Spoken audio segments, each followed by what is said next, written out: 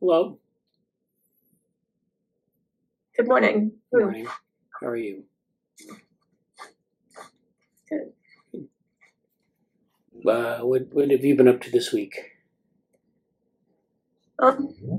Fairly busy with work, but the weather's been pretty nice. Good. Yeah. I've been getting outside every day.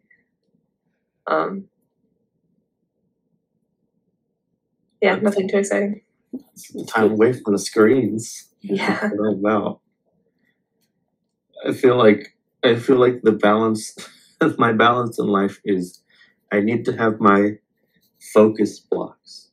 I need to have my time away from screens, and I need movement and like positive social interaction of some kind.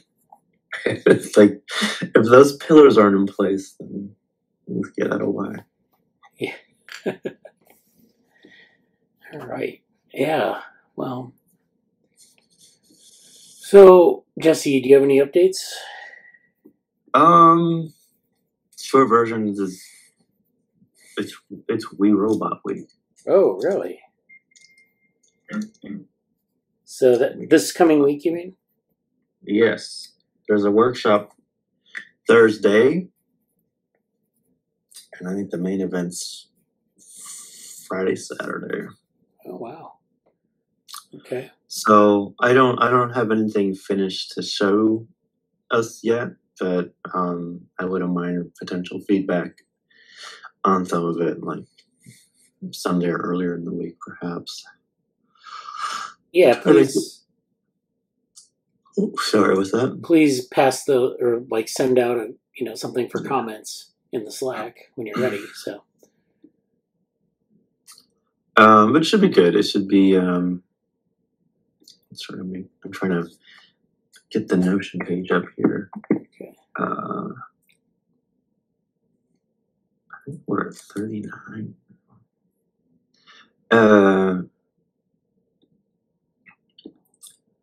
Yeah, I'm actually looking forward to it quite a bit.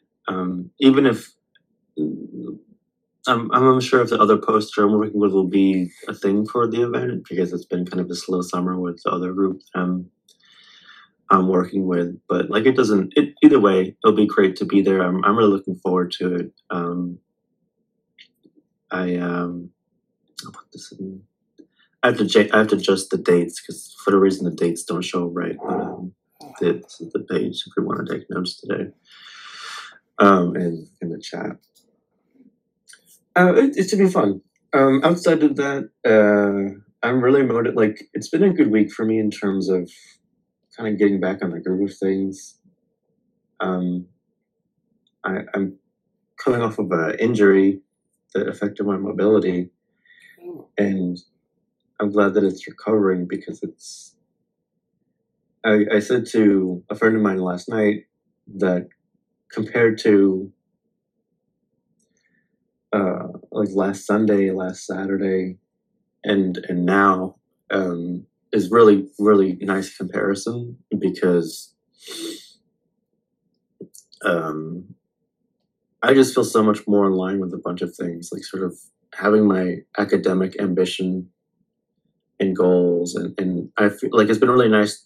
Cognition Futures has been an amazing thing, and I know I thank people about that often, but just like the community, being able to look at stuff and the consistency of it that's lasted. Like I said, it's Friday, and I don't know. I don't know if we'll be talking more about that, or I think Rochelle Institute is going to present today. Yeah. But like we said, Friday, in my sort of I don't know, story time, like professional development story time. It's been such a critical vantage point. Like, I feel like I wish that which I've gained from my few years in the lab, just in terms of perspective of research and ideas and how to do how things move forward or not, and the context to ask a lot of the questions and explore things in a way that's really open. I really feel like that's not. I haven't had a lot of environments that supported that kind of understanding, and yet I feel like that's something I really want to, like, as I go through my, I don't know if I can call it career, but my academic or para-academic project life or whatever it is.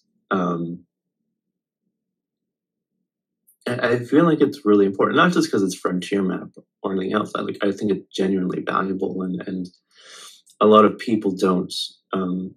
You know,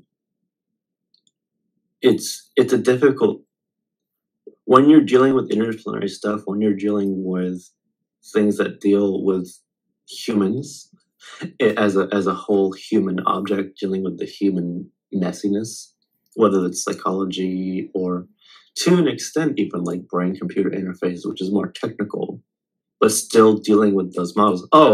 This is perfect. I'm glad I remember this. I saw this kind of simplistic, internet post where this guy was like, "Oh, I'm a serious philosopher." They're a newer person in the arena, but they were just like presented as a very hardcore philosophy person, and kind of having their motif about it, and saying, "Well, it's very, very. This is like classic sensational kind of clickbait thing. Like, is the time of philosophy over? And soon we're very soon at the point where all synaptic activity will be modeled perfectly by computers, and it can like a complete absconding of philosophy for like neurobioreductionism, and at the level like it's already here, but like saying we're already there, it's happening." And it was just like, well, it's it's a meme social media account, and I don't hold it to more than that, but it's kind of funny because it's so much on the edge of, boy, like, you stare out into this landscape of how are we going to make progress on the theories and the methodologies together, because even in isolation, one of them is kind of rough, and then pairing them, and like I keep reversing the brain dance and just how far we are away from that. That's it's always interesting that way. So I guess my conclusion is, I feel, and this is kind of why I made Joe Pro, and I think I'm kind of returning to, I got to have that conversation. Like, it's important for me to have the conversation about how do we walk people through this sense, because people are doing.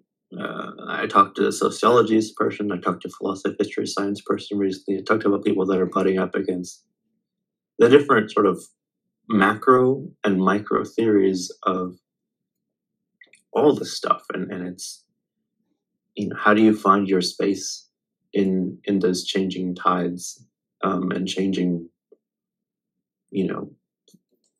roles, and like we said yesterday about like the conversations about finding your niche in that process, and it's a little bit different if you're doing specifically technical stuff or just developing software, sure. But the more you're pushing things forward, the different the pace and the focus is different. Or as Norbert Wiener might have said in his book, the devil you're dealing with is different. Like, the game you're playing is different, and what kind of stakes and how you have strategy that's acceptable when you're trying to solve certain problems and stuff is different. So that's been in my mind quite a lot this week.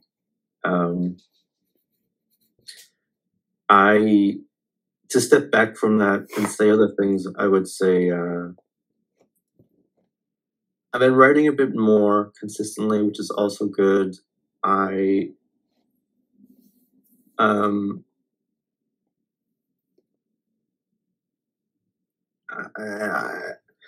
mentioned sort of the philosophy history of science project, and I haven't really done much with that yet.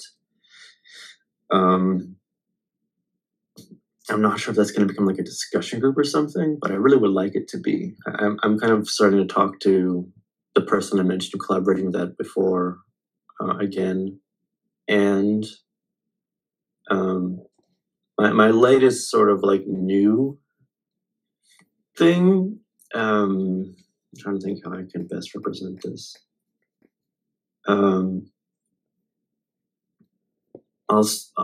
One second.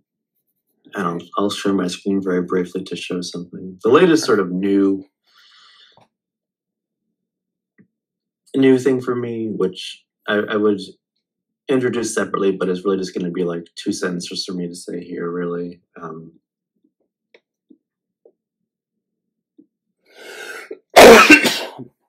Is going to be this. So this is the last part of Michael Levin's page, like research page, not the blog, but his research lab page. And this is sort of like, this is what makes me really excited to see, like, what's his blog going to be about, because we've been anticipating that for a while, and it's tough because I feel like I'm actually I realize that I have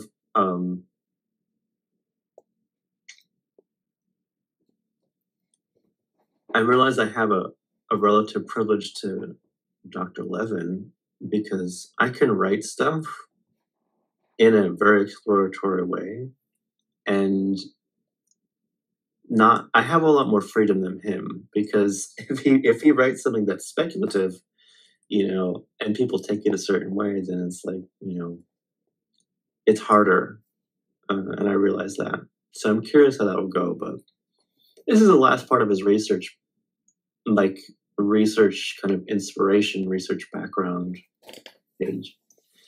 And I won't read all of it, but I really like the end of it, which is, I just want to go through this last sentence, which is 1, 2, 3, 4 plus lines, but I think it's really something. All of this work is being synthesized towards a framework for understanding and relating to, with some cybernetics dog whistles, whether by communication or control, truly diverse intelligences, a project that has implications not only for evolutionary biology and someday perhaps exobiology, as in biology past, present, future, and other planets perhaps, or outside of the bounds of what we know now anyway, but also for development of ethical and social frameworks that will become essential in the future as forms of agents around us diversify far between what is currently imaginable. And I think there's something between that, something between what we've talked about in terms of, like the modern day Norbert Weiner quote, where I've said, Norbert would be really, really, really particularly aware of the different like perceptual embodiments that people have, and even if it's just he mostly, like, the human use of human beings talks specifically about the vantage point of information that is available, right? And his sort of homeostatic or anti-homeostatic comments about how things emerge or don't emerge in society and in communication. But between what I just said about Norbert and then my own sentiment here of, like, I keep coming back to the last sentence because to me there's a retrospective impact on these understandings that highlights the lacking of previous ethical frameworks and systems as well. And just sort of this sort of frontier map-ish comment that it's easier to see these granular disparity, the more total alternatives. It's kind of a Norbert phrase for me. And I think I used the right one, but the diachronic landscape that can be referenced, which is from our last paper. Yeah. But my point is, like, I'm trying to say, one of the most interesting things about this Levin comment, particularly the last sentence, is that he's talking about the future, but I also am saying, I think part of this and part of, frankly, 2023, and a lot of things in the moment we're dealing with is that we're only getting able to see certain insights now because we have the means to see them, and we can look back and see that they were there, but we can't do anything about them. So that's why I say we can't retroactively go back, but we can start to do some of the archaeological undigging of how things came to be. And I think Levin's point is one that's not really well embraced by a lot of people caring about. A lot of the futurist talk doesn't really seem to get this, which is why I really like it, is that the way the forms and the agents develop and the diversity that is happening or going to happen based off of all the stuff that's happening here is going to require, it will break a lot of things. And I think for someone like, I don't really know any of Levin's work on ethics, and I'm not saying he has to do that or we have to do that following him, but I feel like, yeah, like there's a link to it. I posted it somewhere.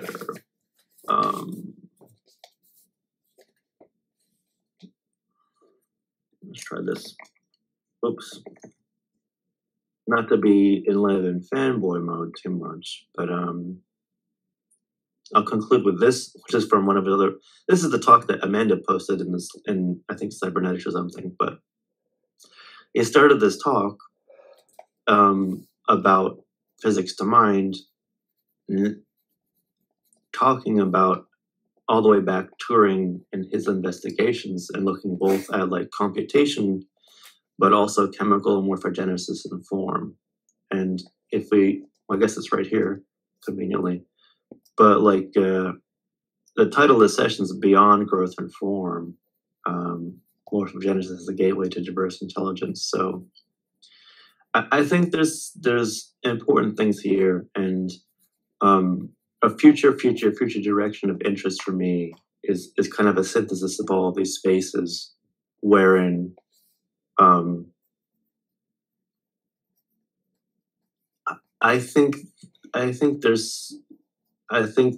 don't know. I'll just say that the closing sentence, I think, is a very fitting thing by which to understand a lot of the efforts that are, I think there's a very meaningful. There's a lot of meaning to me that this is the last sentence and the last point in all these other things that are happening on this page, from morphogenetic systems to dynamic information, and so on. All the quotes and images here, like I see this to be an important page. So I'll leave it at that, and leave that to be my sort of opening update for thoughts on my mind today. So what would you said that it was like some sort of new thing. That is it like a new thing you're fascinated by, or is that like the prelude to a project, or I know you've been talking about diverse intelligences, but what are you thinking in terms of going further on that? Yeah, so, well, since you asked,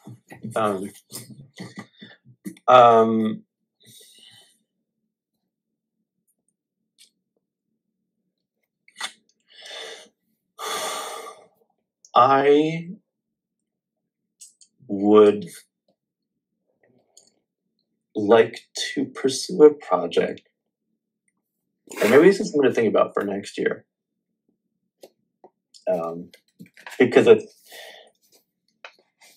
it's not quite the Methods Project. Well, it's not the Methods Project, and it's not quite the Philosophy of History Project. It doesn't really fall into anything we've done so far.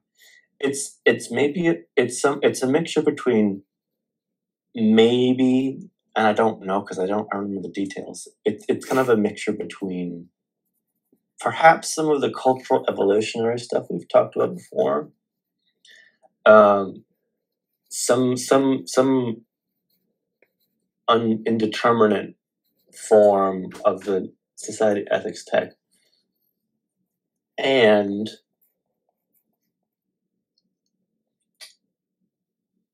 I really want to find a way to find the papers by Inez Hippolito, or just talk to her, because the way in some of her podcasts, she's talked about basically the same thing from her angle of how phenomenological investigations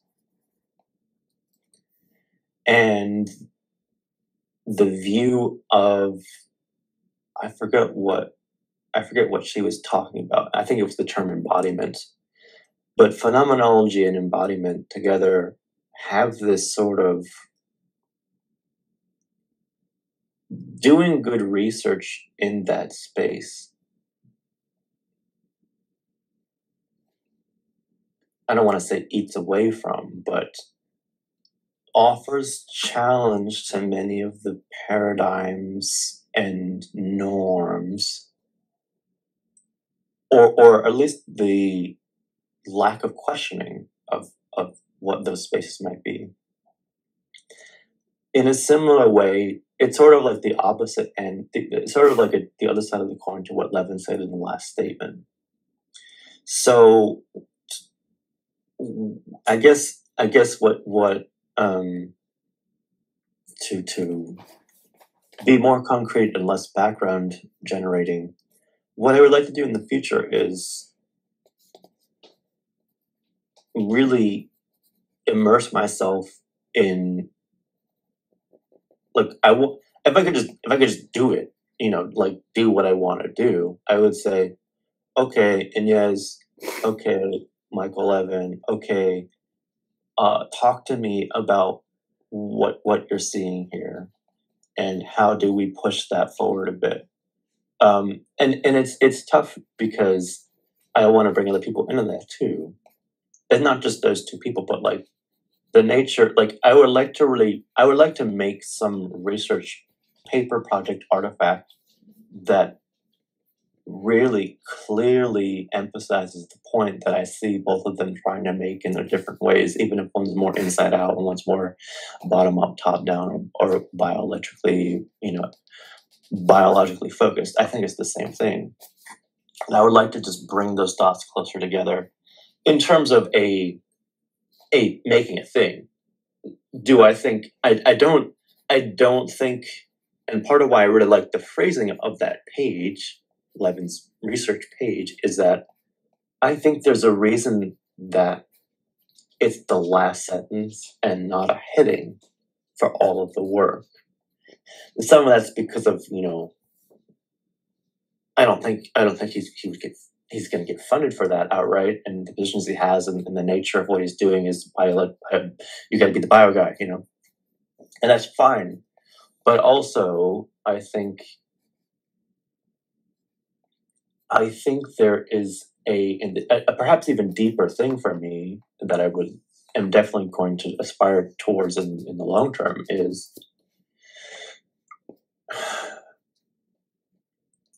there's a connection between the theory work and the technological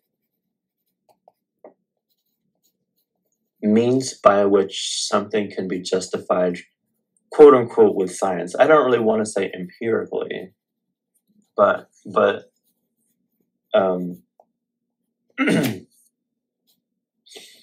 I don't know. I guess I'm saying, I'm gonna digress or just step back and say what I would like to do in the future is flesh out an artifact that brings the points together from what Levin's last remark is and Inez Hippolito's about phenomenology or embodiment is, and say, what is this getting at? Is there something there? And I'd like it to be elaborated upon. A deeper cut than that, and a longer term thing, is that I think a lot of important work in these spaces is not something that is going to be focused on, oh, we are doing ethics research and here's our ethics research result. No, you're doing research in a space, but I think modeling and talking about in a way that's very obviously realizing, hey, what we're dealing with is going to affect these frameworks.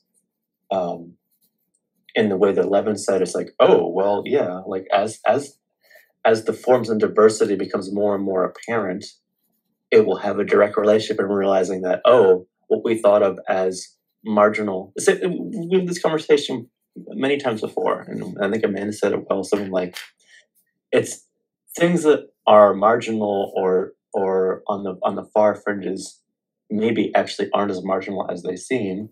And I'm not just saying that out of a general progressive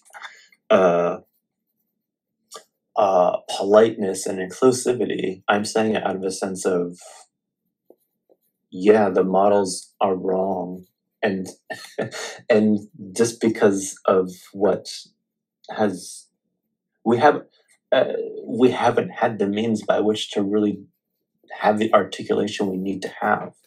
So it's an ethical impact, but the research and the work and getting the data and the stuff is actually just having the means to do, I don't want to say better science as if science is the answer, but having the means to do actually better science and information, improving deepening the actual understanding. And I think there's very specific reasons as to why that hasn't been able to happen. That I think some of the research that Levin's getting into is, important. The end. Well, that was good. Yeah, a lot of things to follow up on there. Yeah, so your timeline for that is next year, I guess. Well, I mean, I feel like I'm already booked through the end of November. Yeah. right. Not to sound like I'm some pop music act that everybody's in demand of right now, but more like I just don't see it happening anytime sooner than that. And it's not like I have it demarcated. It's just it's slowly percolating on the back burner. Yeah. But yeah, we'll see. Well, good Do you luck have with a it, sense of yeah. timing or? Well, I mean, I think like you could start it kind of, whenever you want. I think probably it would take a while to formulate some, like, what's your sort of contribution to that area? So, like, is it just synthesis? Is it like kind of coming up with something new? Are you inspired by it? Or I take it it's kind of like Cognition Futures, where it's like you're taking all this stuff and trying to synthesize it and trying to figure out the forward and backward trajectories of it, as it were. And yeah. It depends on, like, there's a version of it that it depends on how much. I think the factors of what it becomes are, do I get to have direct communication with Inez and or Levin about it? Because I think that would getting to really talk to them may affect some of what I try to do. Because if I don't get direct contact with that, I feel like the inherent, as in the Cognition Futures paper pyramid sense, I feel like I'm inherently starting at the low information like the gathering stage. Like I don't think you can get around that. So maybe the first step would be some kind of a, literature review survey type paper, classic thing. But I feel like, and some, in terms of making an artifact, maybe that's all it would be. But I feel like having a really articulated, I would love to have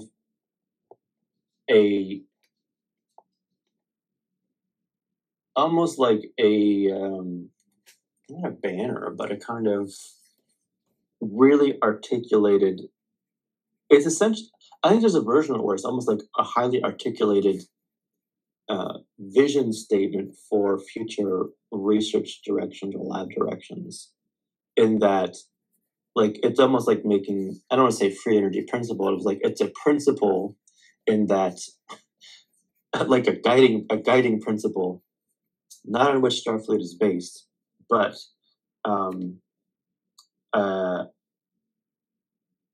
like, are you doing things that are acknowledging the implications of this?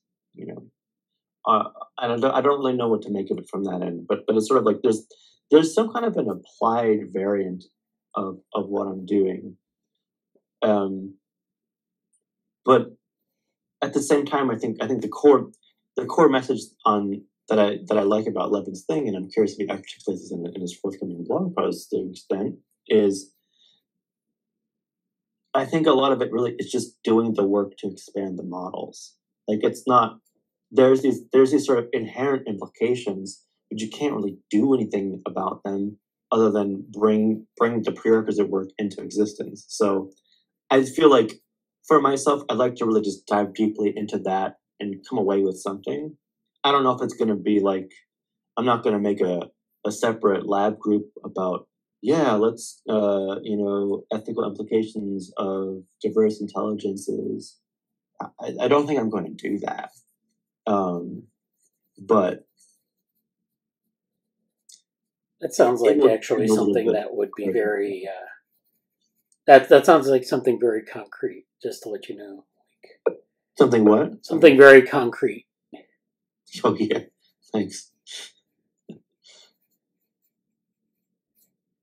Yeah, but I get your point, yeah. Yeah, so that's great. Thanks for the update and that sort of preview of things. Maybe we should give it some more thought as to what other people in the lab, if they're interested, or, sometimes you can put out feelers for things. Amanda? Yeah, and I think some of this could be a part of a discussion after we finish the Weiner book. I definitely think some of Levin's stuff is related to like specific things that come up in the book, and that I just think that could be a natural next step of that reading group. Not that it could, check all of the boxes for this project, but we could like pick some supplementary readings with these thoughts in mind. I'm for that. Yeah, that's good. It's something that I don't have a clear project structure yet in mind for it. It's just it keeps like I said in the post, it keeps coming up for me, and it's something that I feel like I'm eventually gonna have to do something with it. Great. Yeah. Anyway, we can. How are you, Bradley? I don't know. You got anything like? Oh, yeah, well, I'm doing fine. We didn't have a devorm this week, but we did have a cognition futures and a open source meeting, so those went pretty well. Otherwise, yeah, I'm doing all right myself. Nice. Yeah. So let me see. I don't think there's much in the Slack. I was going to do a Slack review, but I'm not sure if we have anything that new in the Slack. I might want to go over, well, actually, congratulations to Jesse. He's been doing some writing on our Medium. Let's see. Let me share my screen here.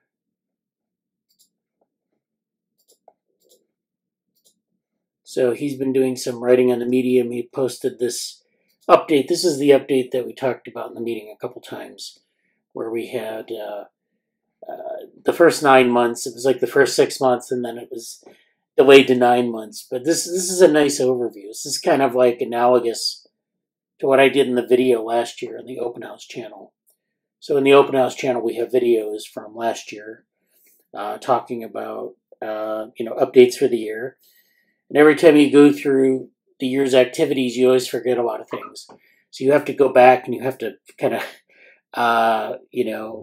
go look at what you did. You have to make a record of what you did first. That's always good, but you always have to think about things and put them out. And I think this exercise of putting things out in order, or at least, sorting them into different categories, different projects is a really good exercise for just recognizing what you've done over the past year. So we've done a lot of stuff this year.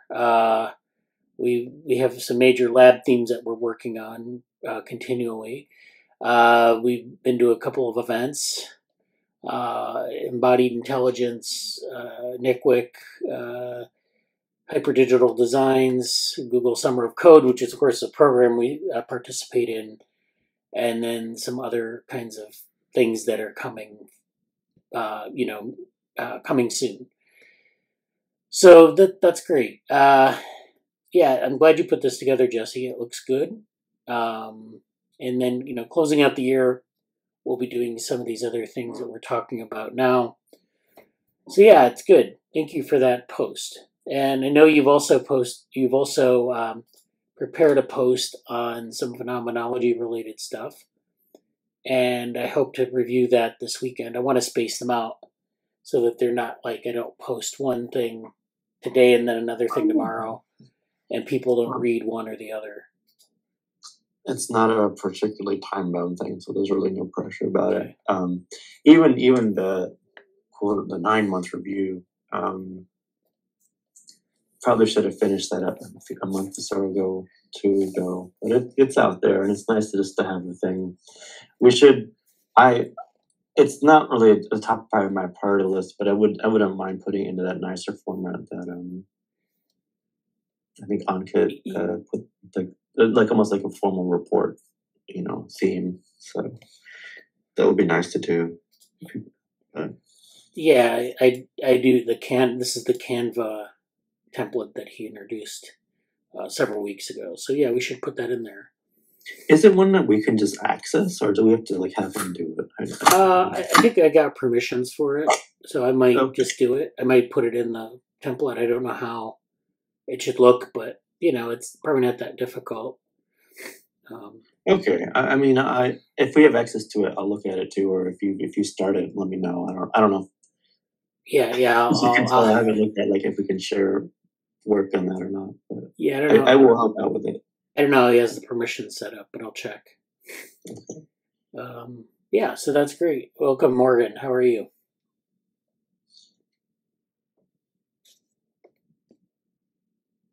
All right.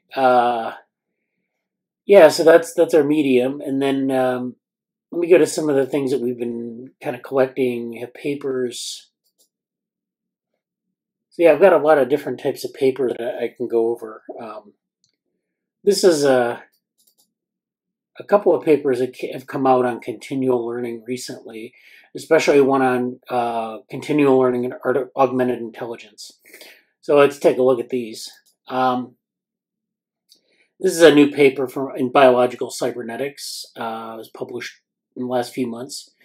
This is bio-inspired task-free continual learning through activity regularization. So people are approaching it from different angles. And so I'm not familiar with these authors. But so let's go over this one first and then talk about augmented intelligence and see what they have to say about that. So the abstract reads, the ability to sequentially learn multiple tasks without forgetting is a key skill of biological brains, whereas it represents a major challenge in the field of deep learning. So this is where, we have deep learning algorithms, and they tend to forget things, or they have this catastrophic forgetting where they lose all their intelligence. And so, one of the hallmarks of biological brains is that we have these memory mechanisms. And so, or we have the ability to put multiple tasks together and have task transfer training and things like that. So those are things that we really haven't been able to replicate in deep learning. To avoid catastrophic forgetting, various continual learning approaches, they abbreviate CL, have been devised. However, these usually require discrete task boundaries. So that means that you have to define the task very precisely and the boundary of the task very precisely in order to get anywhere with that. So, you think about a traditional psychology experiment, we typically investigate tasks as very specific things. You'll have an NBAC task, where you'll have a Tower of Hanoi task where you have, you have to do something in a certain amount of time. You don't have any, distractions in the environment. The task is separated in time. We've talked about these things before. And that's not what the real world is like. If you go into the real world, of course, it's very different. And for a psychology experiment, it's actually kind of a good thing because you can remove the confounding variables. Like, you think if I just put someone in the real world and I looked at how they behaved, you'd get this sort of insight about how they behave, but you wouldn't be able to measure it statistically or get some handle on, what the task itself, the challenges posed by the task itself. Whereas if you want to do something like train a robot to do something in the real world, you have the opposite problem. You have an environment that's too abstracted away from like real life, I guess. And so you can use continual learning to sort of get around this. And so in the real world, tasks are not always so well defined. You do things sometimes like, you encounter tasks like walking upstairs with a bunch of coffees where you kind of have to navigate a crowd or things like that. And so those are sort of improvisational, but they're also overlapping with other tasks and cognitive functions. Here we take inspiration from neuroscience, where sparse, non-overlapping neuronal representations have been suggested to prevent catastrophic forgetting. So we have these sparse and non-overlapping neuronal representations. They don't overlap and interfere with one another. They're kind of stored separately and then accessed. As in the brain, we argue that these sparse representations should be chosen on the basis of feed-forward, which is stimulus-specific, as well as top-down, context-specific information. So we've talked about bottom-up and top-down, or at least in this case, they say feed-forward and top-down, which is a little bit different. So feed-forward is stimulus-specific. That means when you have some stimulus coming in, it's feed-forward into the brain or into the network. And then top-down being context-specific, meaning that you have context on top, it's kind of being imposed upon the task. And so that's what they mean by that. To implement such selective sparsity, we use a bioplausible form of hierarchical credit assignment.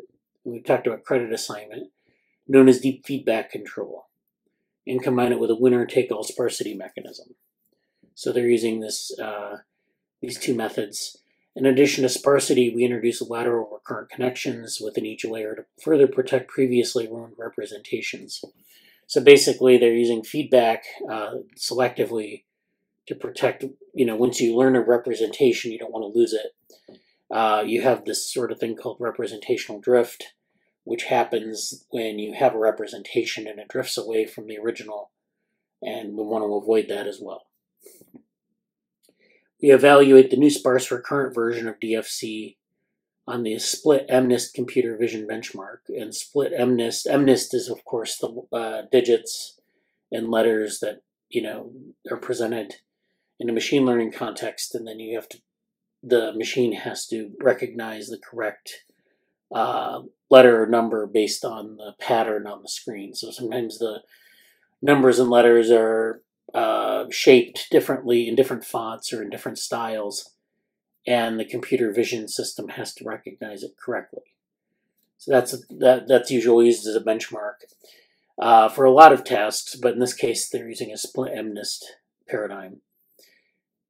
So they evaluate this new sparse recurrent version of DFC and show that only the combination of sparsity and intralayer recurrent connections improves CL performance with respect to standard backpropagation.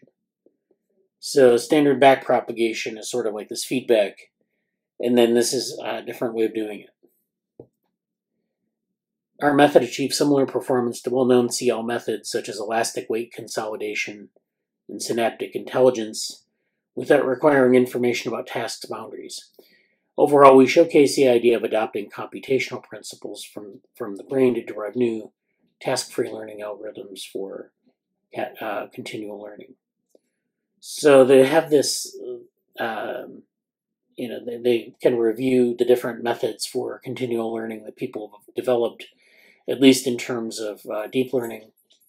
So their focus is on multi-layer artificial neural networks, which of course are deep learning networks, but you can, there are other examples of that, like just regular neural networks and things like that. A range of continual learning approaches has been devised that includes modifications to the network architecture, loss function, or the implicit-explicit storage of previous task data. So there are a lot of ways to sort of get around catastrophic learning and try to enforce continual learning. To address the continual learning problem, brain-inspired approaches have been developed. For example, French pointed out that the problem of catastrophic forgetting might not be intrinsic to biological neural networks, but is rather an effect of distributed and overlapping task representations that emerge when using the standard backpropagation algorithm. So this is something that if you simulate something that you think is producing a behavior like a biological neural network, you might be tempted to, or led to the conclusion that catastrophic forgetting is intrinsic to biological neural networks. But they actually seem to be rather robust to the sort of catastrophic forgetting. It's actually maybe more of an effect of your artificial network. And in that case, it's these distributed and overlapping task representations that emerge as a result of using backpropagation. So in line with this idea, it has been suggested that biological networks might avoid catastrophic forgetting by representing information through a sparse but task-specific subset of neurons and synapses to which learning is restricted. So, in biological networks, there are these small pathways, smaller subset of pathways that you use for different things. And these are task-specific. So this is something that I think they're trying to replicate here. Other approaches relax the idea of restricting learning to subpopulations to the more general notion of learning within restricted subspaces, which is learning within finding a subspace to learn in and doing that. So this is where they're kind of getting in to their methods. They adopt deep feedback control, which is a bioplausible deep learning framework in which every neuron integrates inputs from the previous layer, as well as top-down error feedback during learning.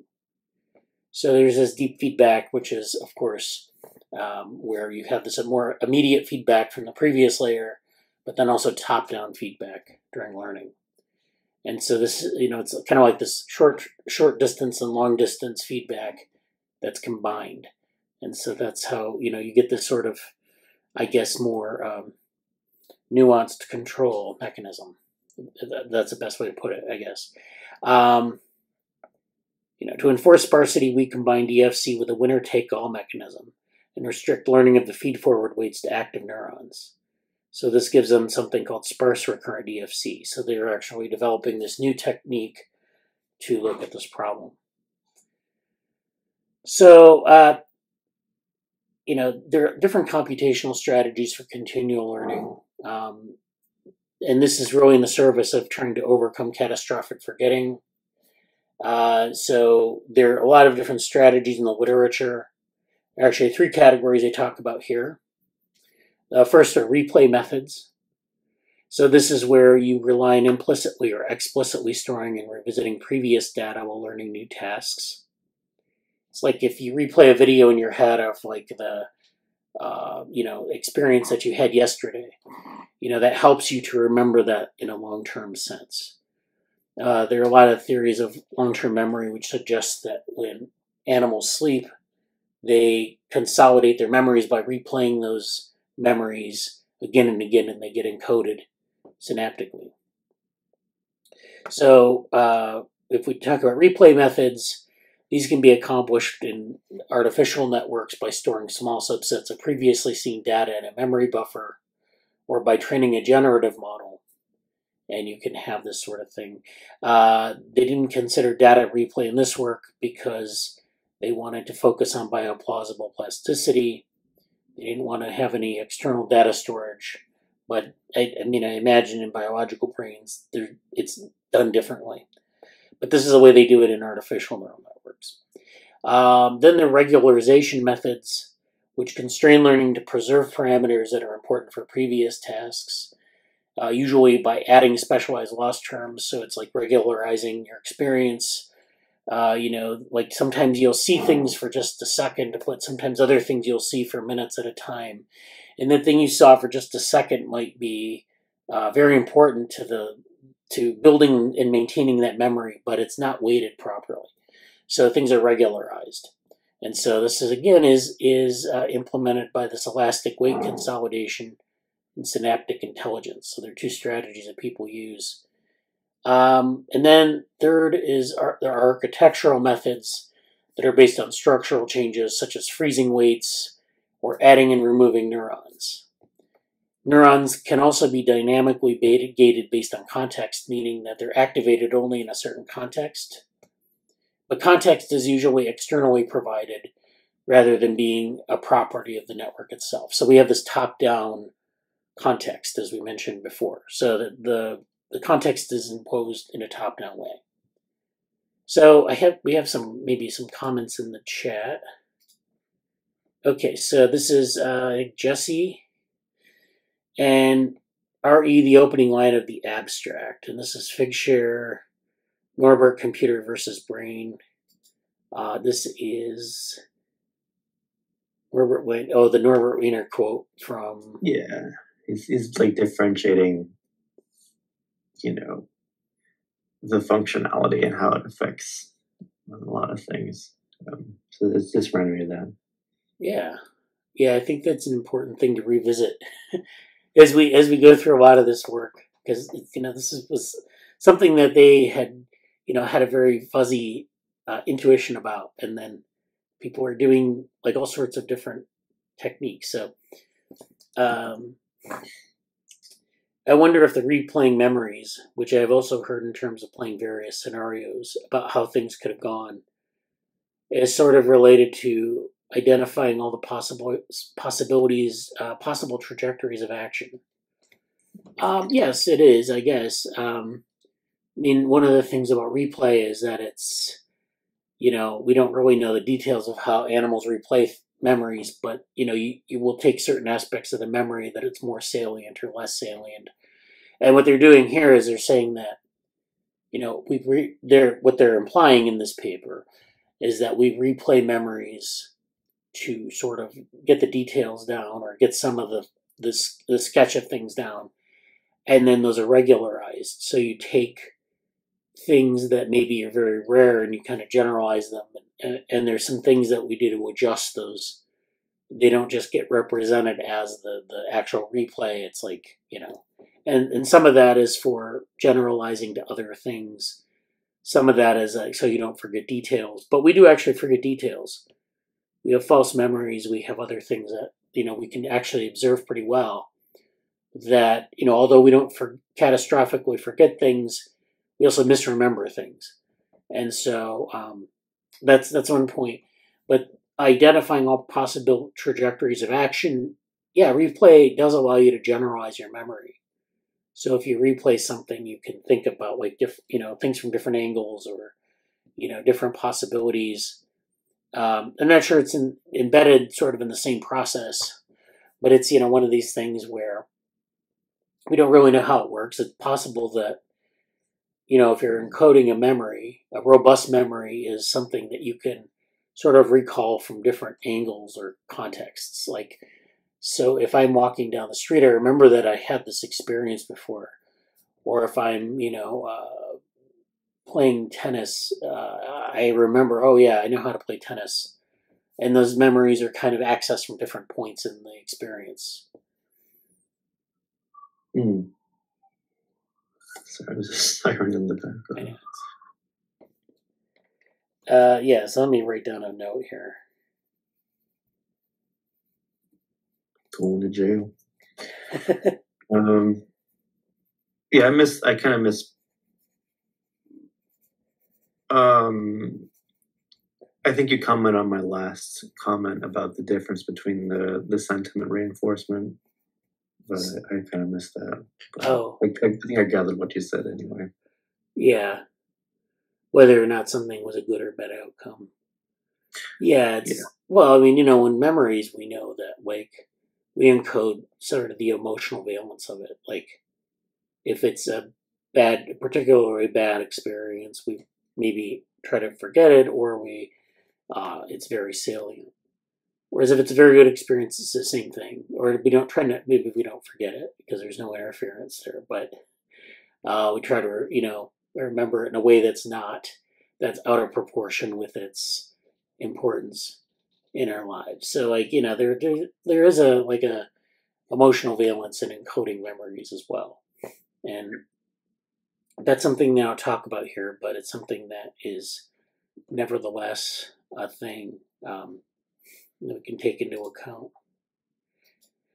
Well, anyways, this paper kind of goes through continual learning in talking about in the brain. They talk about, we don't really understand continual learning, which is like this naturalistic interaction with the environment, with the world. We think there are various mechanisms at play. There's this trade-off between fast learning and slow forgetting. This is the stability plasticity dilemma. So stability is where you don't forget things, or forget things very slowly, because sometimes things aren't useful to you anymore. But most of the time, when you remember something, it's for a reason. And so we want to have a low level of decay for that, but we also don't want to forget everything, because we don't want to relearn it. But also we want to learn things fast. We want to, like, fear encoding or fear learning is basically if you experience a bad thing one time, you learn sort of you're fear conditioned to the point where you can't really interact with certain things normally. Like if you get your finger caught in a mouse trap, you could have an aversion to mouse traps, and that's fast learning, but that's slow forgetting. So you don't forget that experience as well as you'd like to. So that's a thing that we see in neuroscience. To avoid this issue, the interaction between a more plastic system, the hippocampus, and a more stable system, the neocortex, has been suggested as a long-term memory storage mechanism, akin to a data replay strategy, which we mentioned. And so there are other ways that stability and plasticity get managed at the level of individual synapses. There's a mechanism called metaplasticity, which is where synapses that are particularly important for solving previously learned tasks are left unaltered when learning new tasks, while less relevant synapses are made available to store new information. And then, of course, we have neurogenesis. We have context, of course, but we have context in the sense of flexible task learning. So, it helps us learn different types of tasks and regularize them. So this allows us, using context allows us it facilitates forward generalization. So if I experience something and then I go forward in time and I experience like things, I can generalize from that previous experience to these new things. And it's easier to learn and it's more familiar. And of course, it's not always perfect because sometimes you make the wrong decision in forward generalization, but still. Then they kind of go through a lot of these different factors, and they use this to design sort of a way forward. So, they have these different ways of learning, the task incremental learning or task IL, where the task identity is available during training and at test time. So the domain IL, the task ID is available during training, but not at test time. And then in class IL, where the task ID is available during training, but at test time, the model must report the task ID alongside solving the task. So there are these ways we can define the task boundaries so we can have like a test of some of these things that they suspect are contributing to catastrophic forgetting and building these representations. So this is the paper. I'm not going to go any more into this paper. that's one approach to continual learning. It's a bio-inspired approach. They're focusing on task design, but they're also focusing on the bio-inspired aspects of synapses and encoding memories in a network. Now, this paper is from the Cognitive Science Journal, and this is part of their Progress and Puzzles of Cognitive Science letter series. So they do actually, in that journal, introduce a bunch of different topics where there's been progress made or they're open questions or whatever. And this one is called Cognitive Science of Augmented Intelligence. Robert Goldstone is an author. He's done a lot of stuff on decision-making and other types of things.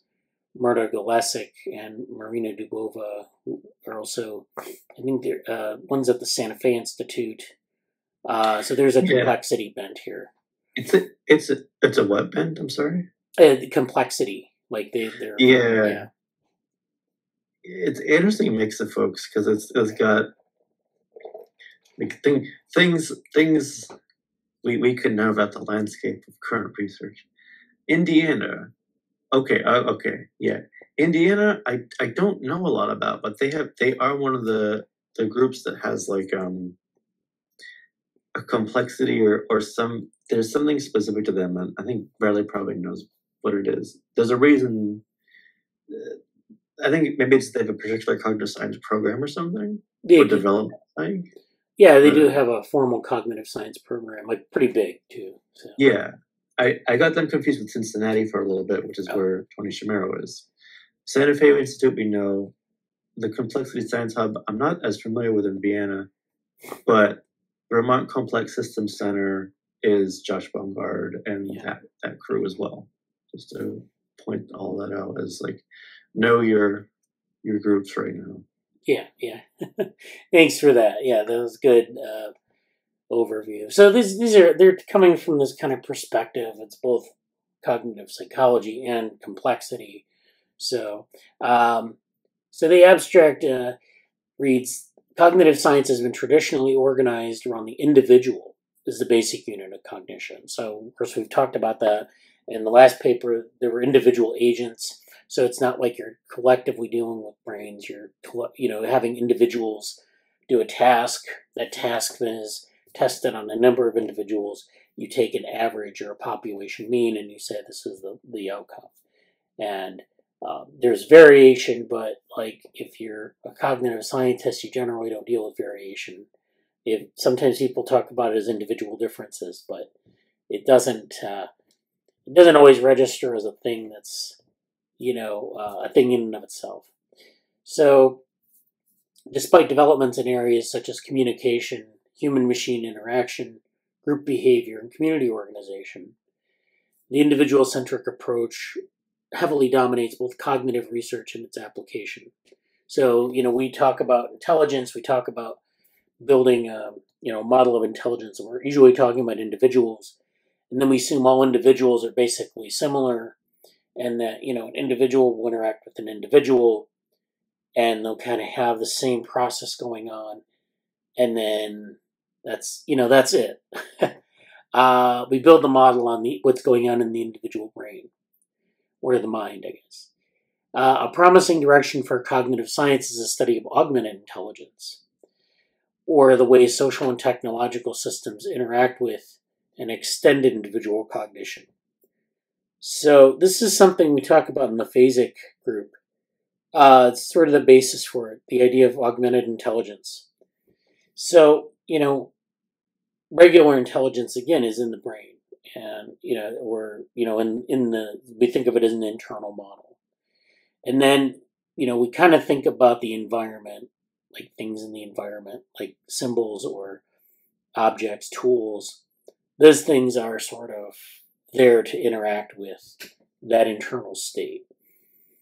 And what augmented intelligence does essentially is it takes those things, those tools and affordances in the environment and uses them to sort of leverage an increase in intelligence. So you can augment intelligence. Actually, you can augment intelligence internally through different ways as well. There are brain-computer interfaces, for example, where you use like basically a prosthetic device to augment your intelligence in a very similar way to using things in the environment.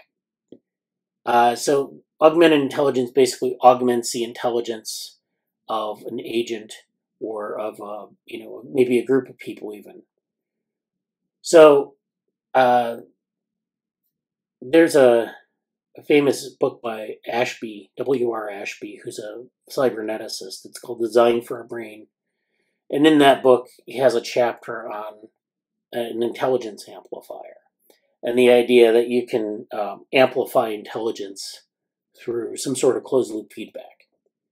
And so he sketches out this set of boxes and arrows that basically say, there's this measure of intelligence, there's this thing that you intervene with, and then it increases intelligence. So let me go to my board. I'll show you what I mean. So typically we have, in this intelligence amplifier, it's an individual brain, which is like, again, these boxes and arrows that we deal with. And you have this pathway up to this other thing, which might be a prosthetic device, it might be the environment. We could call it like the amplifier, well, we don't want to call it the amplifier because I guess it's the amplifier. And to not be, they were really interested in cybernetics, in digital stuff. So like digital computation, sometimes analog audio stuff, like you have an amplifier on your stereo or something. And this is the individual. This is the brain that we have this.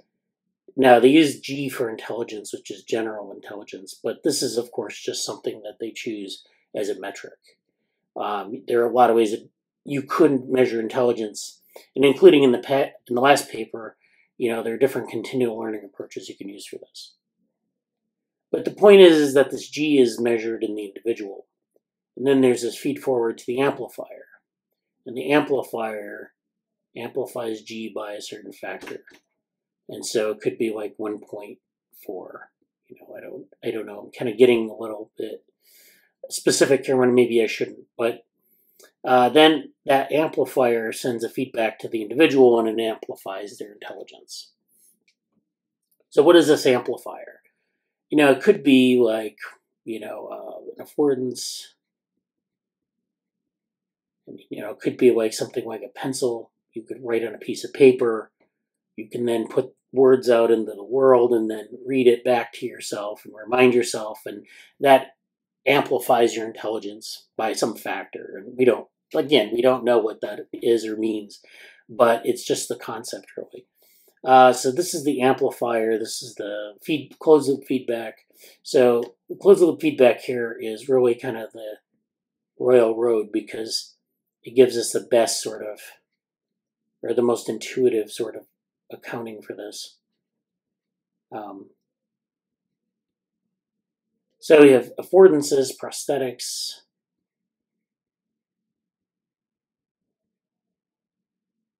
We have other types of things, tools.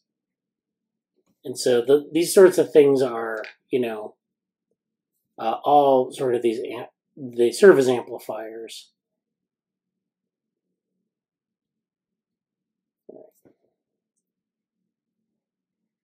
And they do this at different rates.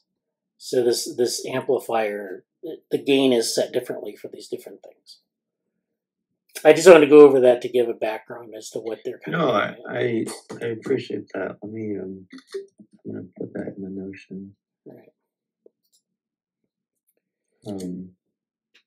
Thank you. Yeah. So the name of the thing that you're looking for in the literature is W.R. Ashby and Design for a Brain. So let me write it down here.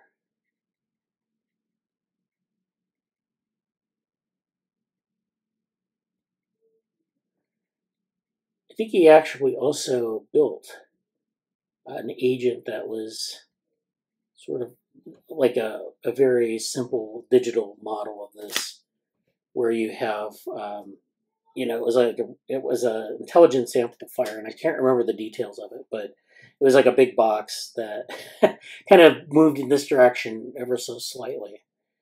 So, yeah, go ahead. This is a total side comment. I'll try to make it very brief.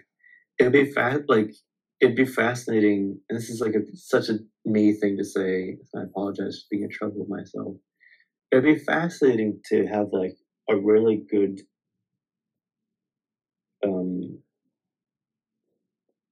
like I just imagine when the book came out. I don't know when that book came out. It was in the late 50s. Yeah, like late 50s. 40s or 50s. Yeah. It was 52. Okay. So it would just be fascinating for me to see, like, because the hype trajectory of we're one, AI hype is always this. In a few years, in a decade, we'll have X, Y, Z, right?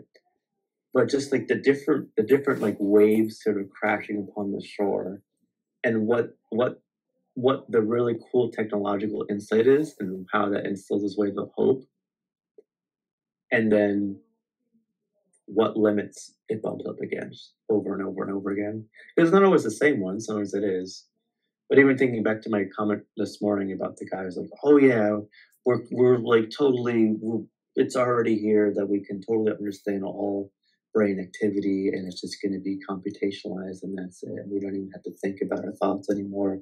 We're just going to be able to digitize it. And it's like, yeah, there's sort of a hope pessimism. The positive or negative side on the valence is maybe a little either or, but it's strong, and it's that something's happening, and holy crap, Chat GTP is here and everything else. But like at the same time, there's really hard challenges at play, and it's just, I feel like that landscape's such an interesting space. So we can go back to the paper. I'm sorry. Oh yeah, so they're thinking though in terms of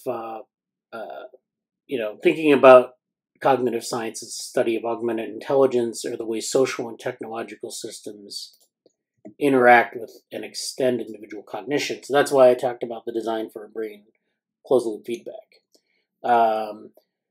And keep in mind that that's a very simple model. So that's a model for the individual. It's a very simple model. You hold that in your mind right now. The cognitive science of augmented intelligence holds promise in helping society tackle major real-world challenges that can only be discovered and solved by teams. So now we have not just the individual, but teams.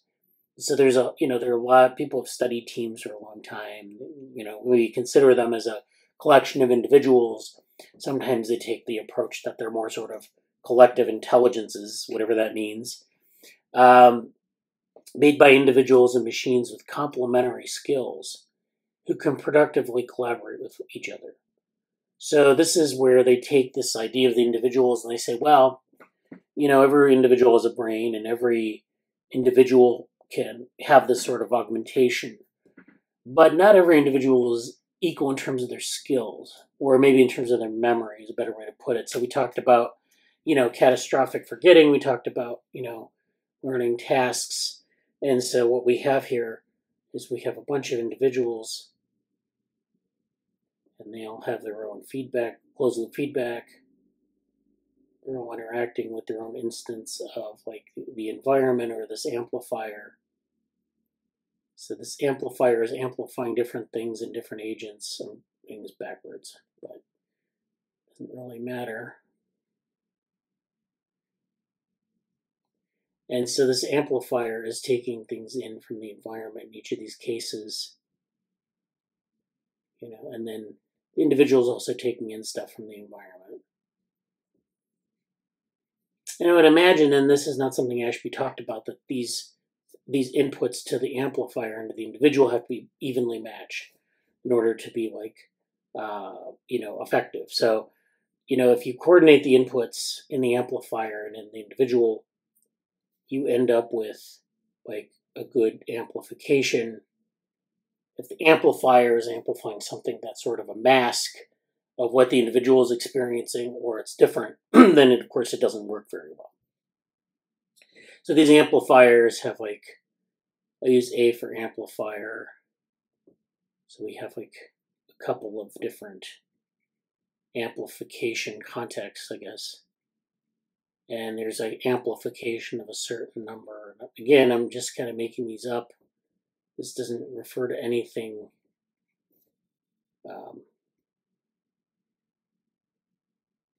And then maybe this one is like, this is masked a little bit so it's not as effective.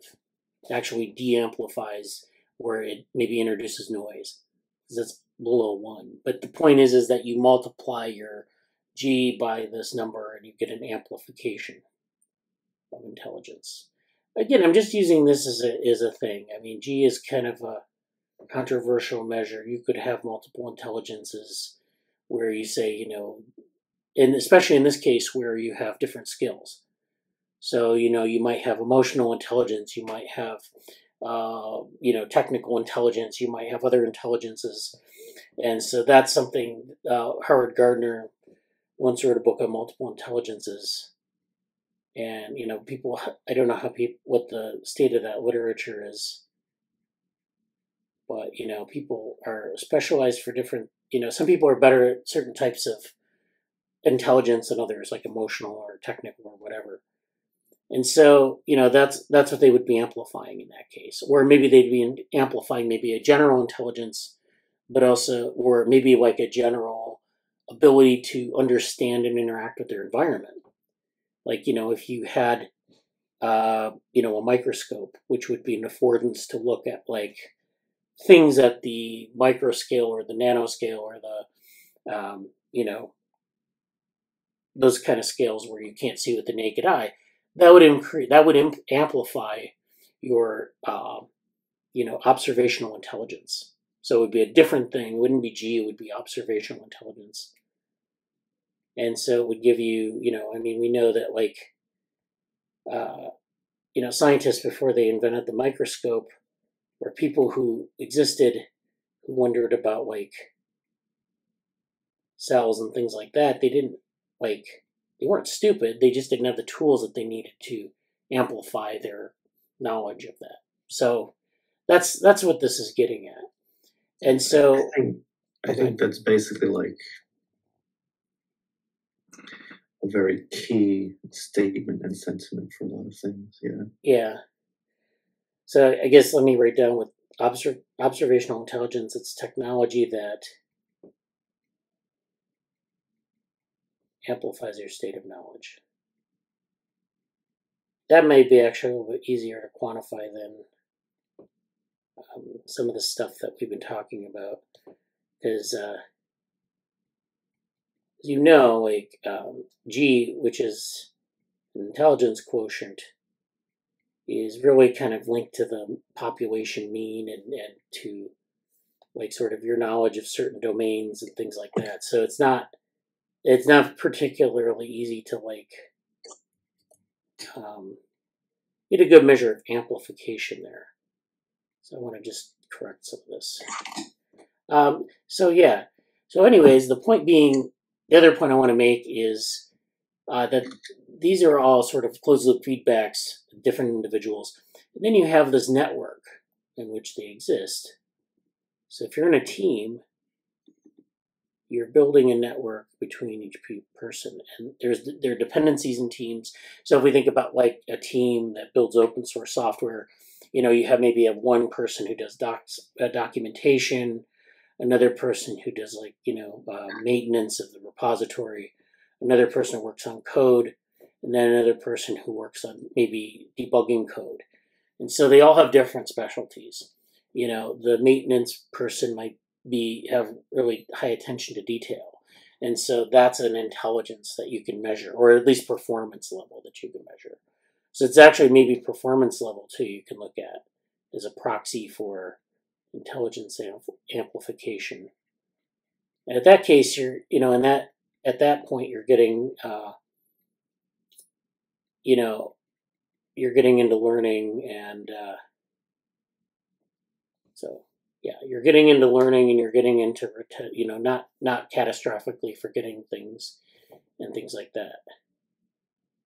But we, you know, we have to start somewhere. We can start with like maybe measuring performance, measuring how that performance is amplified by experience, by learning. So if I'm a if I maintain an open source repository, I get faster and better at my reviews. Merge commits. I can deal with technical exceptions and things like that. If I'm a coder, I can write code faster. I can write code more efficiently. Sometimes I might use ChatGPT. Sometimes I might not, or Stack Overflow as a sort of a cognitive aid, as an amplifier. So this amplifier might be Stack Overflow.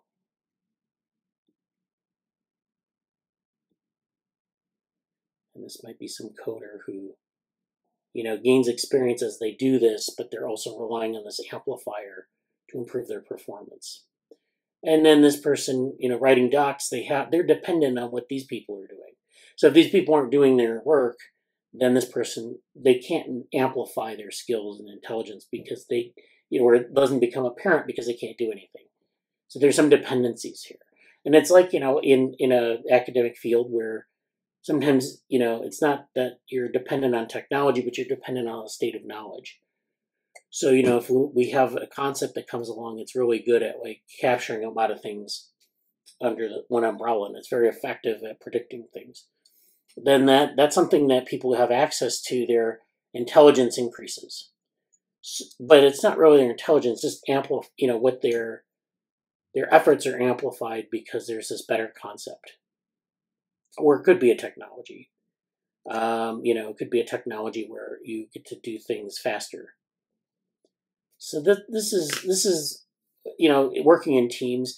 A lot of times in my project management course, I talk about teams and how people fit into teams, especially doing stuff like open source.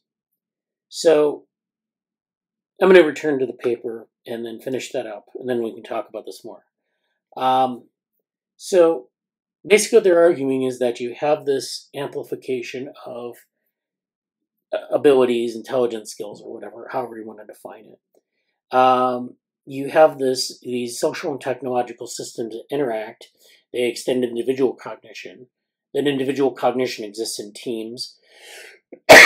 So there's this collective aspect that we don't think about usually in cognitive science. We also have these effects of the team, these network effects that can limit cognition. Because if we don't have good communication or good interactions, if their dependencies aren't met, then those teams fall apart, or they don't perform at the level that they should. So cognitive science is changing fast, but it's still anchored in the tradition of studying how people learn and cognize on their own. That's their opening statement. And I don't think that's controversial. But a lot of the cognitive science that exists rarely considers humans interacting with each other and with the technologies they devise.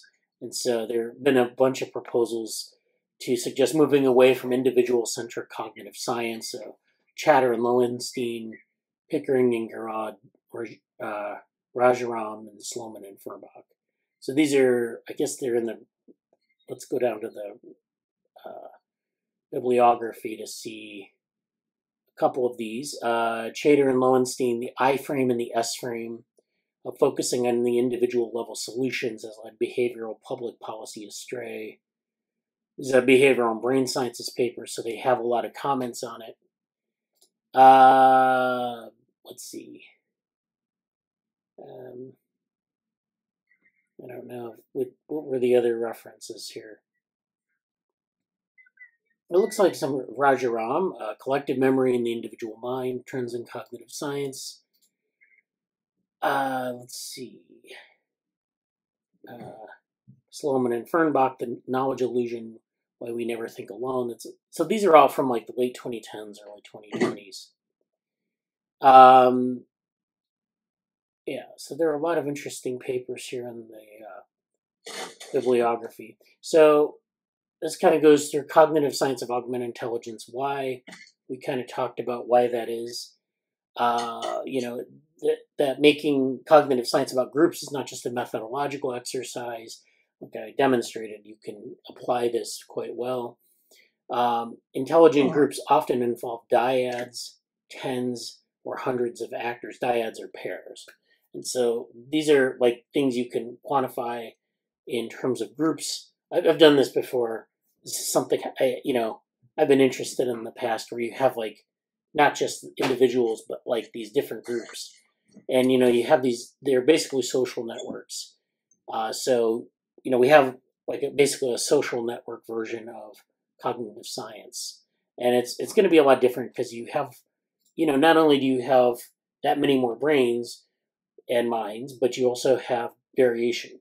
And that's the thing that I don't know if they don't really talk about here too much, but there's variation between individuals, not just like different skill sets, but like you have different like if you're doing a task, there's variation.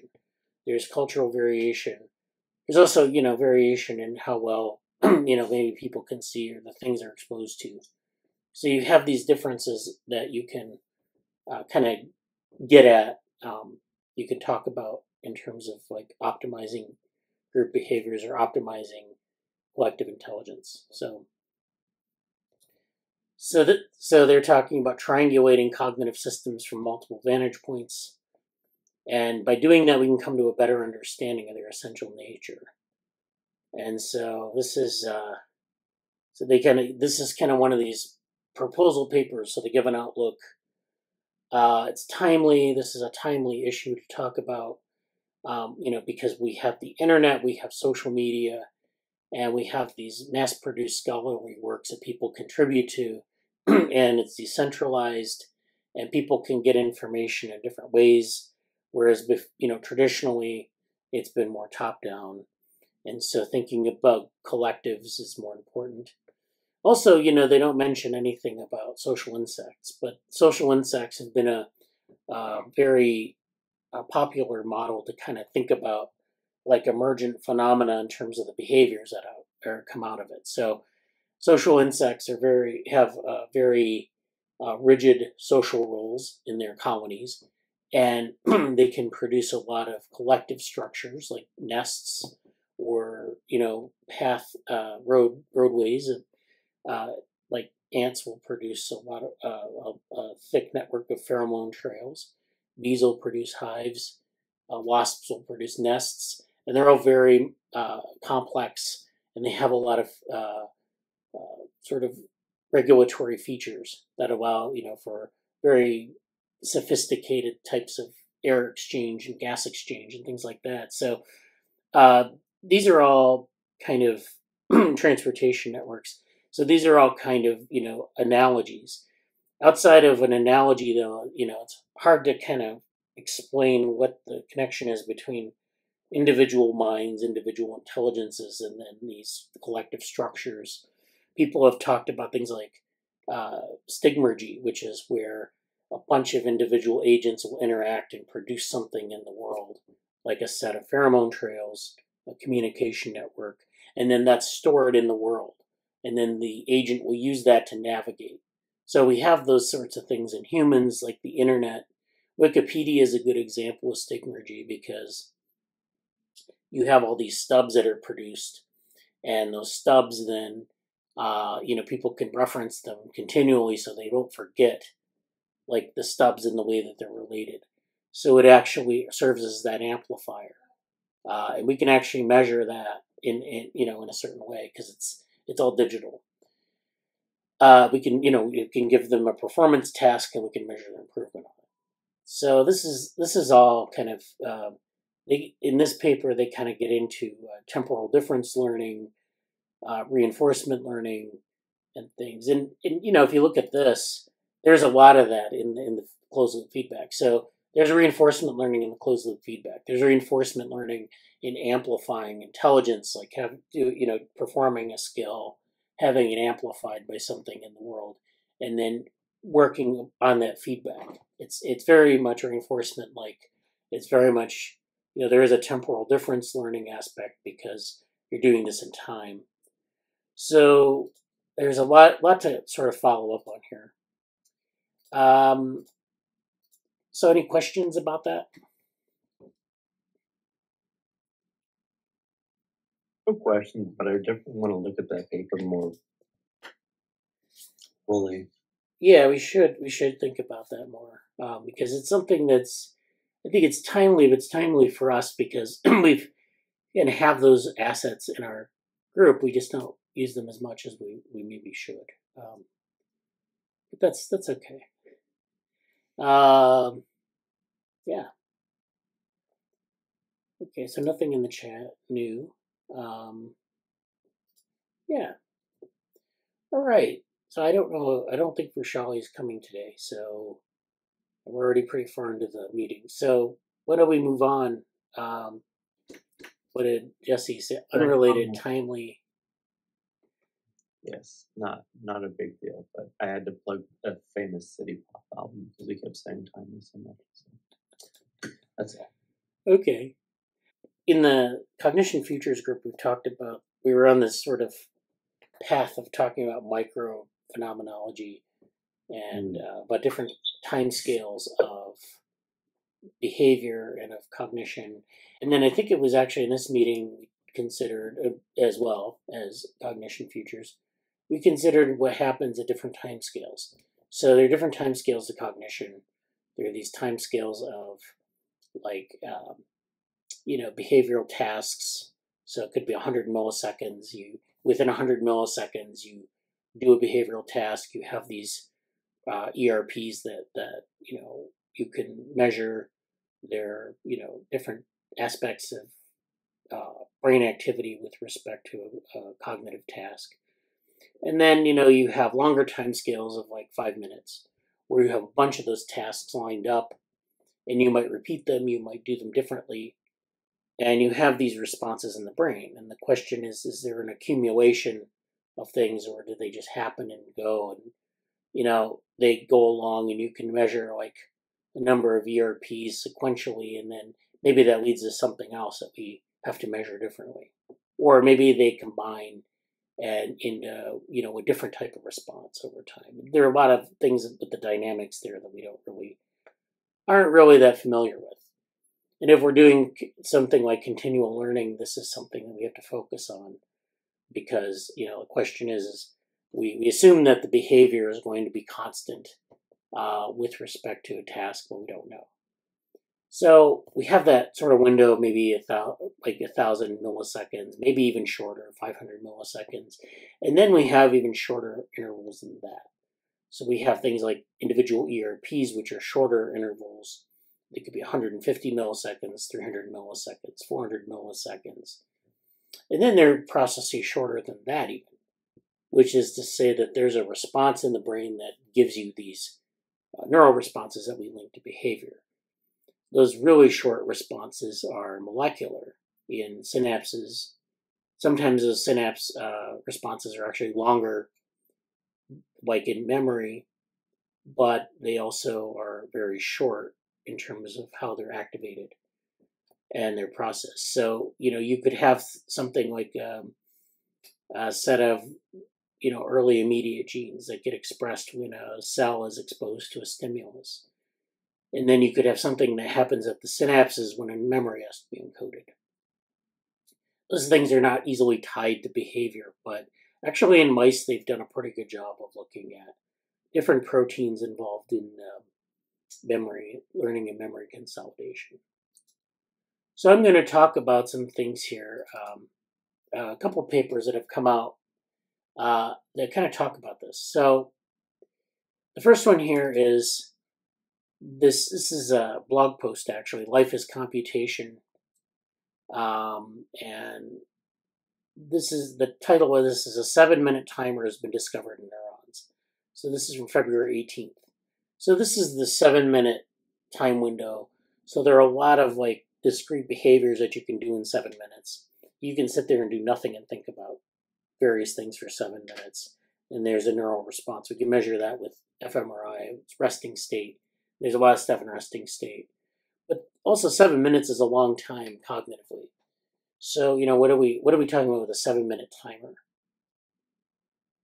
So, one of the questions about neurons is that they fire in response to stimuli, but they also do other things like keep track of time. So you have neurons have to do things immediately, but they also have to encode memories over longer periods. They also have to respond. They have this prime state of response. So there's this adaptation aspect. But there's also this thing, and I remember reading some things on this a while, like maybe a decade ago, on interval timing, which is where, the brain has its own sort of timing of intervals, especially with respect to task intervals. So, if there's an interval that you find maybe in music or maybe in tasks, you try to keep track of that, and there's a mechanism in the brain for that. But this is a more general question, how the brain keeps track of time. So this question has been intriguing neuroscientists for decades. Circadian clocks, which oscillate every 24 hours, are known to be implemented at the level of molecules and genes. But it's widely believed that keeping track of time for shorter durations, such as seconds and minutes, arise from electrical synaptic activity patterns, not from molecular activity. The idea is that cells can be connected in ways that result in oscillations or sequential activity. One neuron fires at the 1 second mark, the next fires at the 2 second mark, etc. So this statement here about that things are implemented at the level of molecules and genes every 24 hours, that's a circadian clock specifically. So these divisions are based on the circadian clock. There are other mechanisms where that's not the case. But I think if you think about actually, if we think about this as a more general time, like a more general set of timescales, we could take circadian clocks as an example. So what they're saying is that in circadian clocks, and if you're familiar with what circadian, I know Jesse is, circadian clocks are these things that generate sort of timing. And there's an endogenous clock where you have these wake sleep cycles, or these light dark cycles. And the brain kind of has a sort of something that's encoded, and then it's exposed to the environment where these cycles can vary because we live on a planet that has an axial tilt, and sometimes we get a lot of light, sometimes we don't, depending on the season. So the circadian clocks can be entrained to this. So this is a endogenous circadian clock.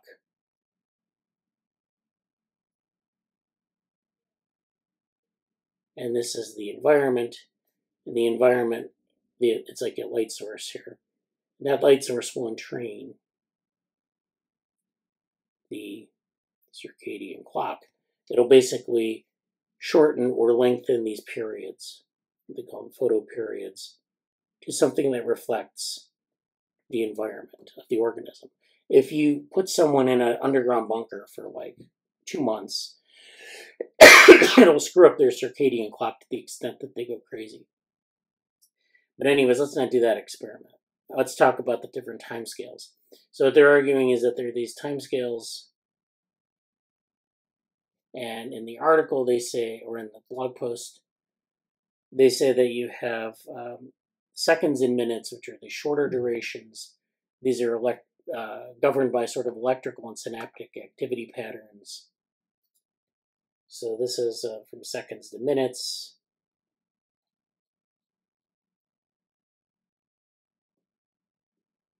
All right, this is neural activity, we'll call it electrical. Or electrochemical, I guess would be better. And then maybe for hours to days, we have these molecular responses, and that set there are circuits that set the sort of this endogenous rhythm. And so this is hours to days.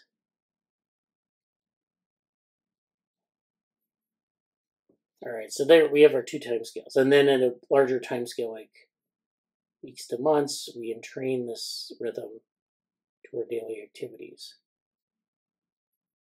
So the problem is with jet lag is that you get this, you misentrain your endogenous rhythm.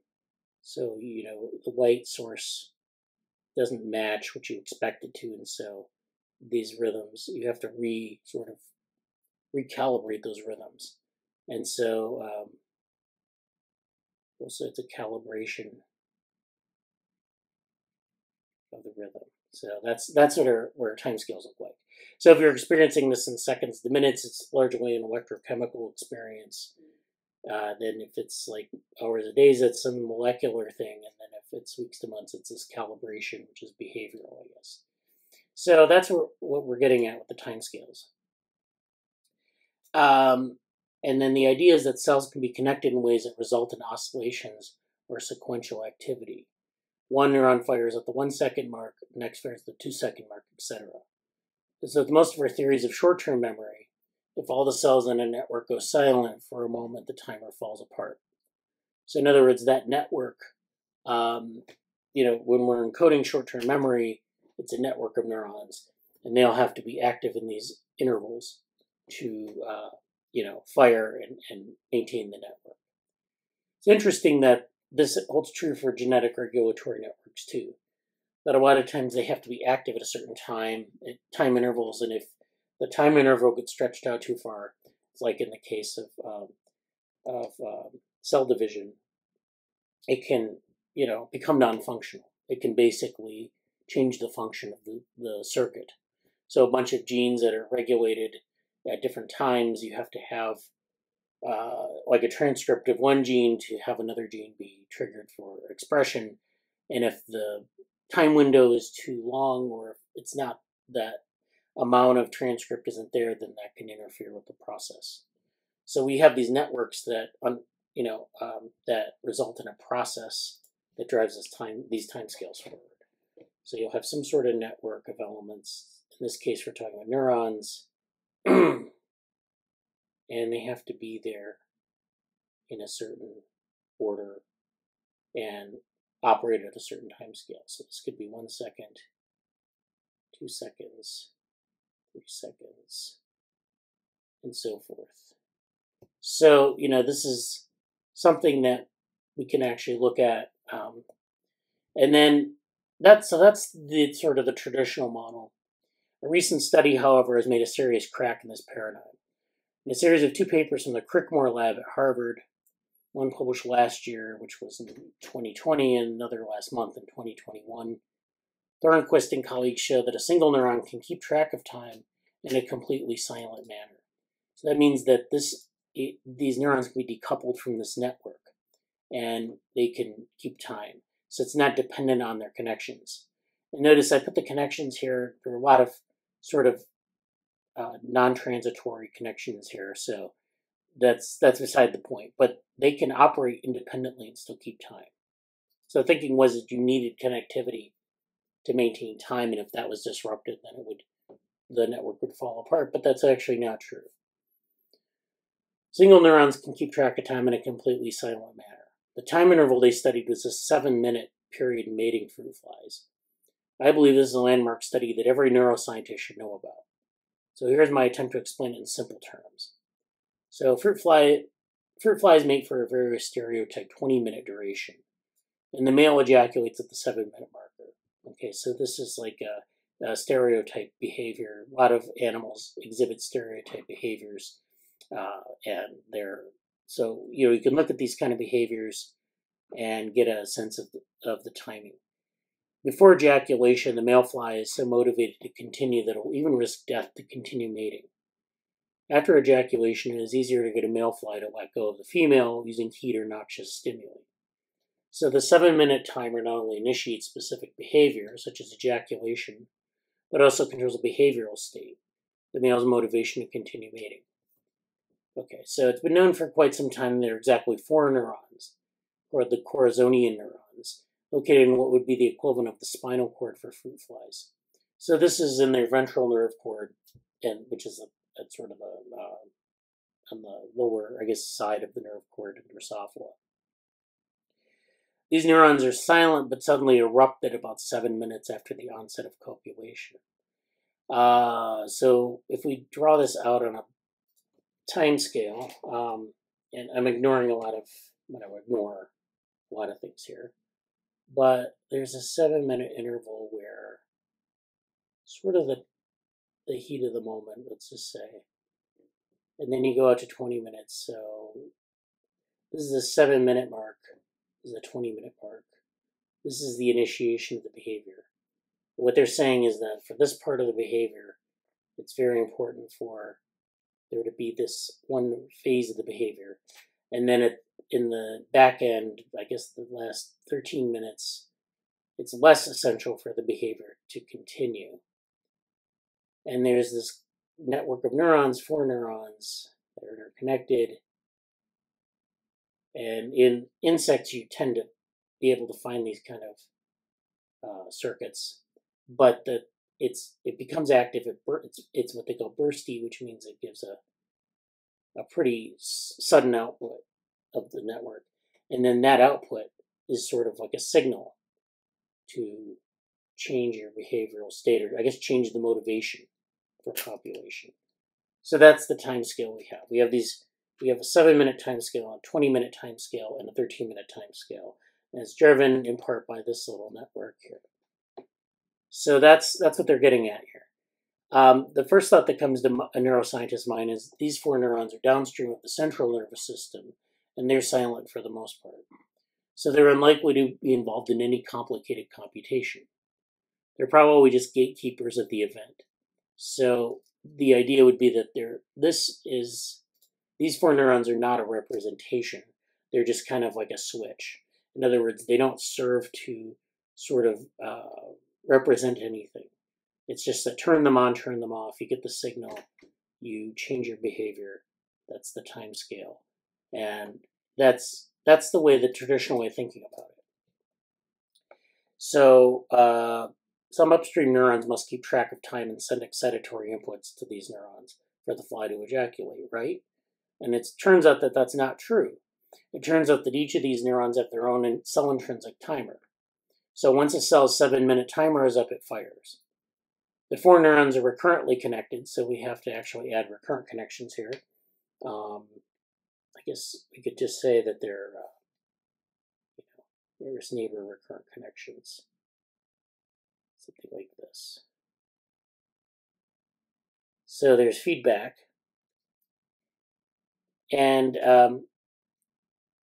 so they have their own intrinsic timer. They're connected to one another. So a cell will also fire if it sees the other neurons fire. So it's like this fire together, wire together aspect where all of them are firing at the same time because they each fire independently and they act collectively. So they all have this sort of threshold of time, not just of activity that's coming in from downstream or upstream. So you could have, for example, something connected into this, right? You could have some connections from the central nervous system, but that's not what he's saying, that these really don't matter. There probably are connections, but they don't function in the way that you might think. And so imagine 4 agents sitting around a large table, each with their own small 7-minute hourglass. So they're keeping time. Their task is to shout together when 7 minutes has elapsed. But no one wants to rely too much on the accuracy of their own hourglass. So this is an error correction mechanism. If the cells are measuring time, they measure time, but they don't have like a stopwatch. They have to measure time in some way. They don't really have, I guess, an intelligence maybe for measuring time, but what they do have are like concentrations of molecules that may build up, and if you control the rate of that, you can have like a timer, which happens in some biological systems, like the gene regulatory networks I mentioned, or you can have this system where you can approximate the time, but then other agents are able to verify whether that time limit has been reached. So that improves the accuracy, because if all the timers are sort of a little bit off, if one goes off and then the other goes off, then you should go off early if you're misaligned in terms of time. So these 4 neurons sort of error correct for each other. So they're able to maintain this time period pretty tightly. So we don't want to rely too much on our own hourglass for accuracy, so we error correct each other. And then, this is kind of anthropomorphizing it a bit, but basically the cells reach a consensus in the network. So this is a cell intrinsic timer, and this leads us to internal molecular processes that lead to a burst of electrical activity. So like I said, there's some set of molecular events in the cell that implement the timer.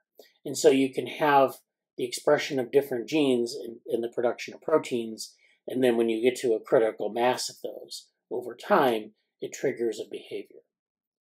So the timer that we're talking about here actually consists of two shorter timers, where the conclusion of the first sets off the second. So the first timer is a fully cell-intrinsic 5 to 6 minute timer implemented by CAM kinase 2 molecules. So we can actually augment our timeline here by putting in, like, I think, a 6 minute window.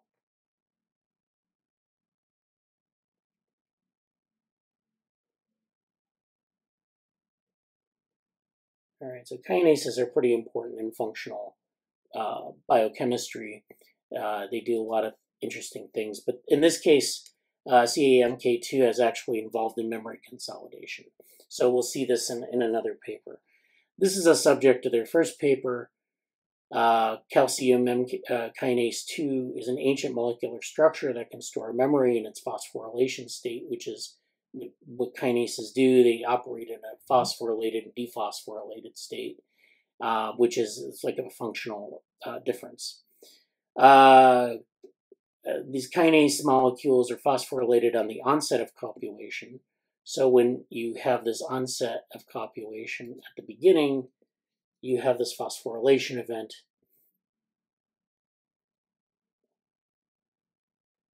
All right. And then you have an accumulation of these molecules over time. With the passage of time, they gradually get dephosphorylated, and that allows the second timer to begin running. So there's this dephosphorylation event, where there are a bunch of dephosphorylation events here. And this just changes their functional state. And so this is a kind of a collection of these molecules. They change their biochemistry, and then that timing of that process leads to this timer. So this is where the second timer begins running. The second timer implements reaching consensus. Although it doesn't strictly need external inputs to work, it is sped up by inputs for other types of these neurons. The main component of this timer is the gradual conversion of ATP to cyclic AMP. Here, a molecular cascade that follows cyclic AMP production, the cell's memory and potential rises, and this leads to spiking. So there's this biochemical cascade that happens, and it leads to this output of the neuron. Normally, it takes 60 to 75 seconds for this timer to lead to the eruption event. So there's actually a lot longer window that we're dealing with, which goes out to like 60 to 75 minutes. So I'll just denote that by this sort of extension.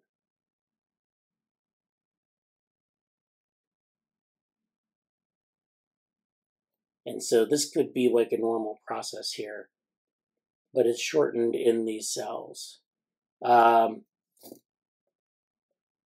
But this process can be artificially induced by using a light-gated protein that hastens the production of CAMP in the cell. So we can actually speed this process up in the cell. So this is a figure from the 2021 paper showing this network. You have the cyclic AMP, PDE, the calcium ions that are being released here. You have this these receptors here. And you have all this stuff going on, and there's this release machinery to the other cells, and that's how we're getting our coordinated behavior in the network. There are still a few missing pieces of the puzzle. It's not clear how this timer is initiated or how the first timer sets off the second timer, but the general picture has already emerged with serious implications for the entire field. So we can look at calcium imaging to look at some of these smaller timescales. We can actually even use fMRI to look at like some of the indirect measurements of electrical signaling. But we have short-term memory of elapsed time that is undetectable by these methods. So even calcium imaging doesn't give you some of the aspects of short-term memory here. And so because it is stored within the cell, it doesn't have anything to do with voltage. It doesn't have anything to do with hemodynamics. It really has to do with the molecular world inside the cell. So yeah, this is cool. The other paper here is this paper. Oh, let me see if this is actually related. Oh, so this is the Thornquist paper from 2020, and this is calcium M kinase 2 measures the passage of time to coordinate behavior and motivational state. So this kind of breaks down this whole thing. The highlights here are that the first neuronal interval timer lasting longer than a few seconds. So this is talking about interval timing that's longer than a few seconds. For male-specific neurons measure time during Drosophila mating. So these are specific to males, and they're not modulated by any inputs. They do this all autonomously.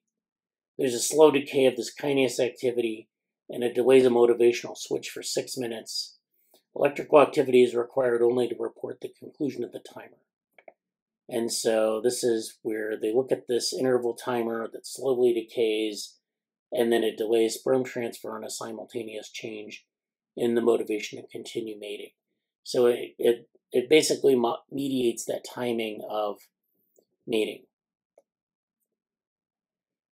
And so, yeah, this kind of goes through, they kind of go through their methods, and they talk about some of the evidence. So they have to do some GFP reporting, and they show that these neurons are there, and then they, kind of talk about the level. They measure the levels of molecules within the cells, and they can actually get a sense of the timing of it. So this is a phosphorylation process, dephosphorylation process that has a specific timing, and then that happens over a longer time scale when it triggers a behavior. That's basically what they're doing here. This paper here in Journal of Neurochemistry is a little bit different. It talks about calcium chemodulin dependent kinase 2, which is what we were talking about, calcium M kinase 2, and memory destabilization. So this is where they talk about this molecule is important in synapses for consolidating long-term memories. So they actually can remove this molecule, and they can destabilize memories. So they can actually erase memories. And there have been a number of papers on this where they've been able to remove memories in this way in mice.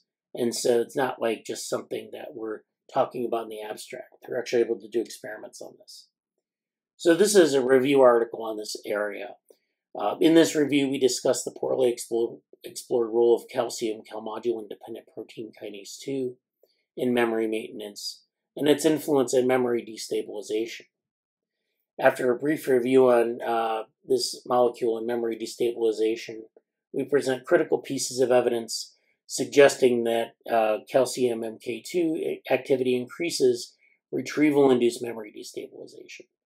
So remember in the last papers, we talked about this as like being a counter for a process that it's triggered at sort of the onset of copulation, and then when it runs down, it triggers this behavior in a certain way.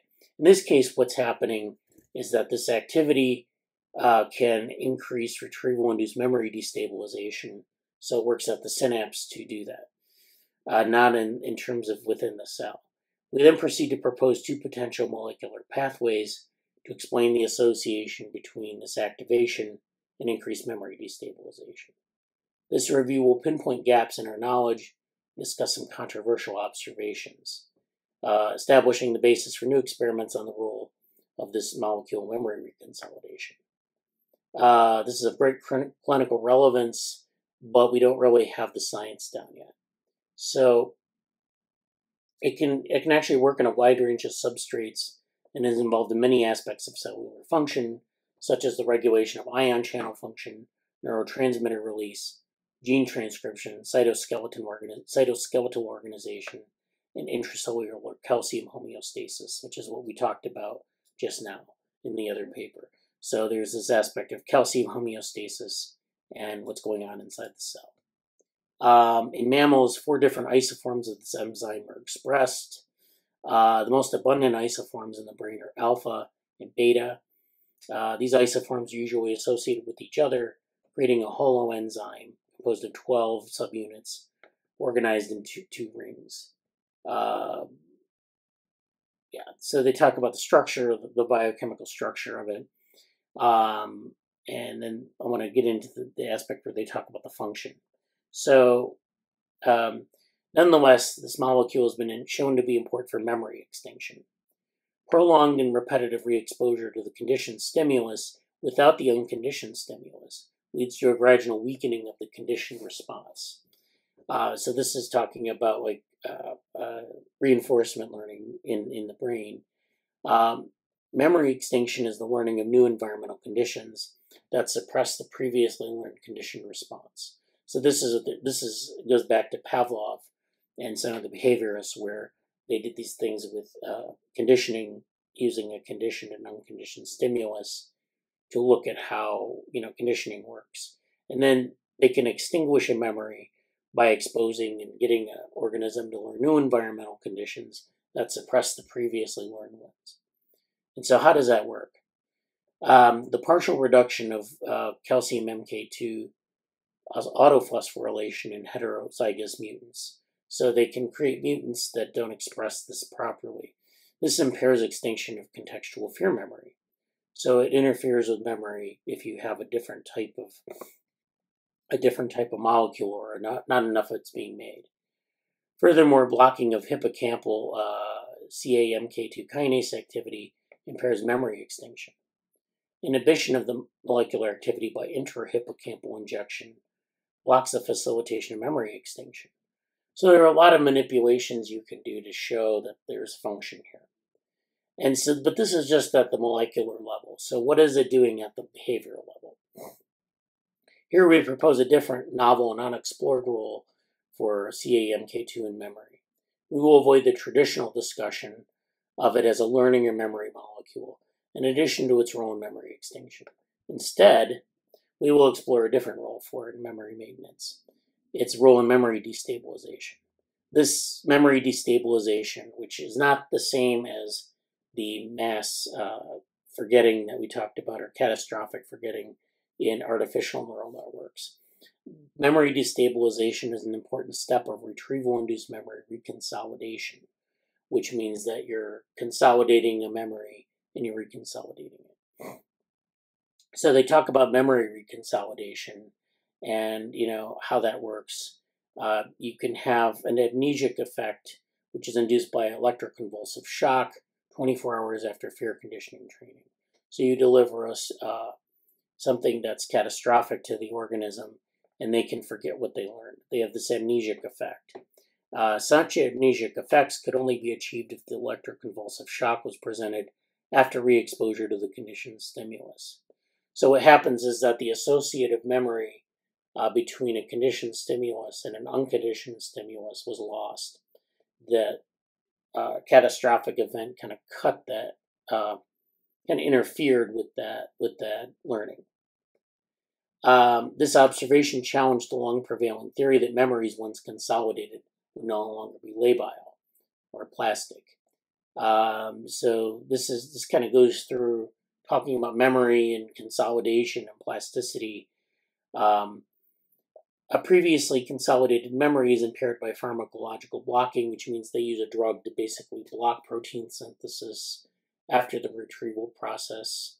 You can impair previously consolidated memories because they constantly have to be refreshed, and sometimes they're recalled and things like that. So this is a continuous process where this system has to be working. So if you can impair the system by blocking it with a drug and seeing what happens. So this is basically a graph here, a schematic representation. You have memory retrieval. This is memory reconsolidation. So it's memory retrieval. You have destabilization at the synapse. There's protein degradation. Then when the memory is retrieved, you have restabilization of the memory, and then the memory is maintained. So basically, there's some encoding at the synapse. You retrieve the memory, you destabilize that encoding, and then you take it and you operate on it, and then you have to restabilize it to keep the memory together. So I don't know how to describe it behaviorally, but it's like if I remember something, I'm triggering a process in the brain that might allow me to forget it if I don't restabilize the memory. Maybe I operate on different parts of different memories and I bring them together. But basically, biochemically speaking, it destabilizes and then restabilizes that trace, and then the memory is maintained. So that's why we're interested in reconsolidation, because it reconsolidates a lot of what we had learned. So this is basically talking about the role of calcium MK2 in memory destabilization, and kind of going through that. So this is kind of a cool way of thinking about this. There are a bunch of references here where they talk about calcium MK2 activity in different parts of the brain. So in the forebrain, in the amygdala, in the hippocampi, and dorsal hippocampi, and they're all involved in different behavioral phenotypes that we can see here. And so, this is a widespread process, but it's this sort of process that exists at a very short time scale, and it contributes to things at higher time scales. And it's not something that we detect as a process, right? I mean, we don't really detect brain activity. We don't even detect really muscle activity. It's sort of, in the terms that we've been using in cognition futures, that's opaque. This is, I guess, what you would call super opaque. But we can see the effects of it. If something happens to our level of CA-MK2 kinase, or CA-MK2, we get, we have effects in terms of memory. So nevertheless, it's there and it's affecting what we do. So that's my discussion of different timescales and how those sort of interact and how those produce behaviors. And what we were talking about in the discussion groups, of course, was the connection between those kinds of processes and then conscious processes. So how do they impact conscious processes? What are we conscious of? Maybe we don't need maybe we need things to be transparent to have them work, in an automatic way. I guess maybe it was transparency that I'm thinking of, maybe not opaqueness. But the point is that, we have these processes that we don't think about. We have these processes that we're more aware of, and they operate at different time scales. And so we're still kind of putting together a model of that. I'm not really sure where to go from there, but in any case, any questions?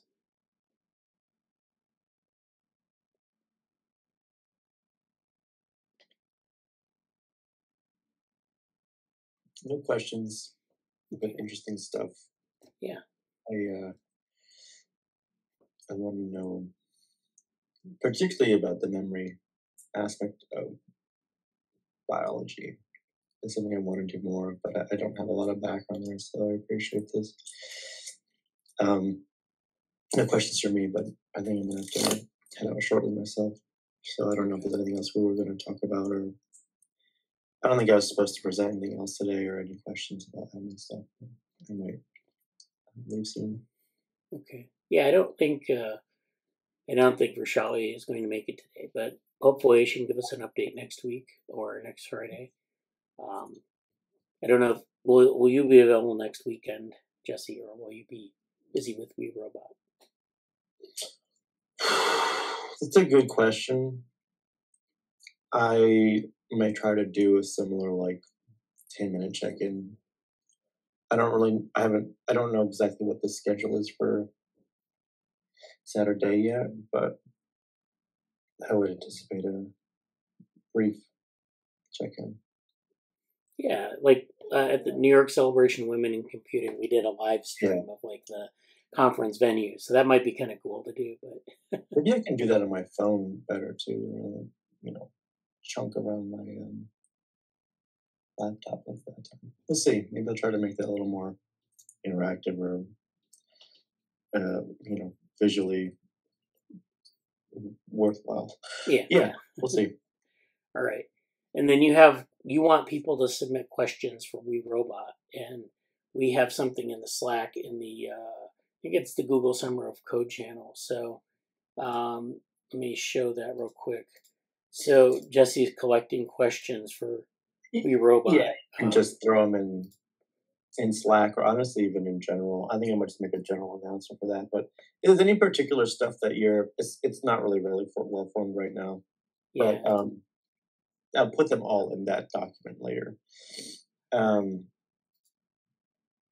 If there's any particular issues or like questions or technologies in the realm of, you know, legal policy or like prosthetics, like that link in there is from a place dealing with prosthetics and the legal and ethical issues around sort of like human brain computer, human computer types, uh, things that would cognitively relate to enhancing or adjusting or modifying, and like the legal issues around that. So that's why I put that in there. But if there's any like key points, just like writing them out as bullet points would be helpful, even in that. So I'll do a prompt for that later. But yeah. Okay. Well, that sounds great. Yeah, thanks for doing that. And then I assume you'll fill us in on the discussions later. Because, yeah. All right. Amanda or Morgan, is there anything you wanted to mention before we go?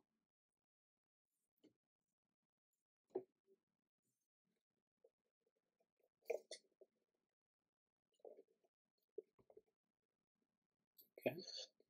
Yeah, that's great. Okay, well, thank you for attending, and have a good week, and talk to you later. Take care. Take care. Thanks. Yeah, thanks.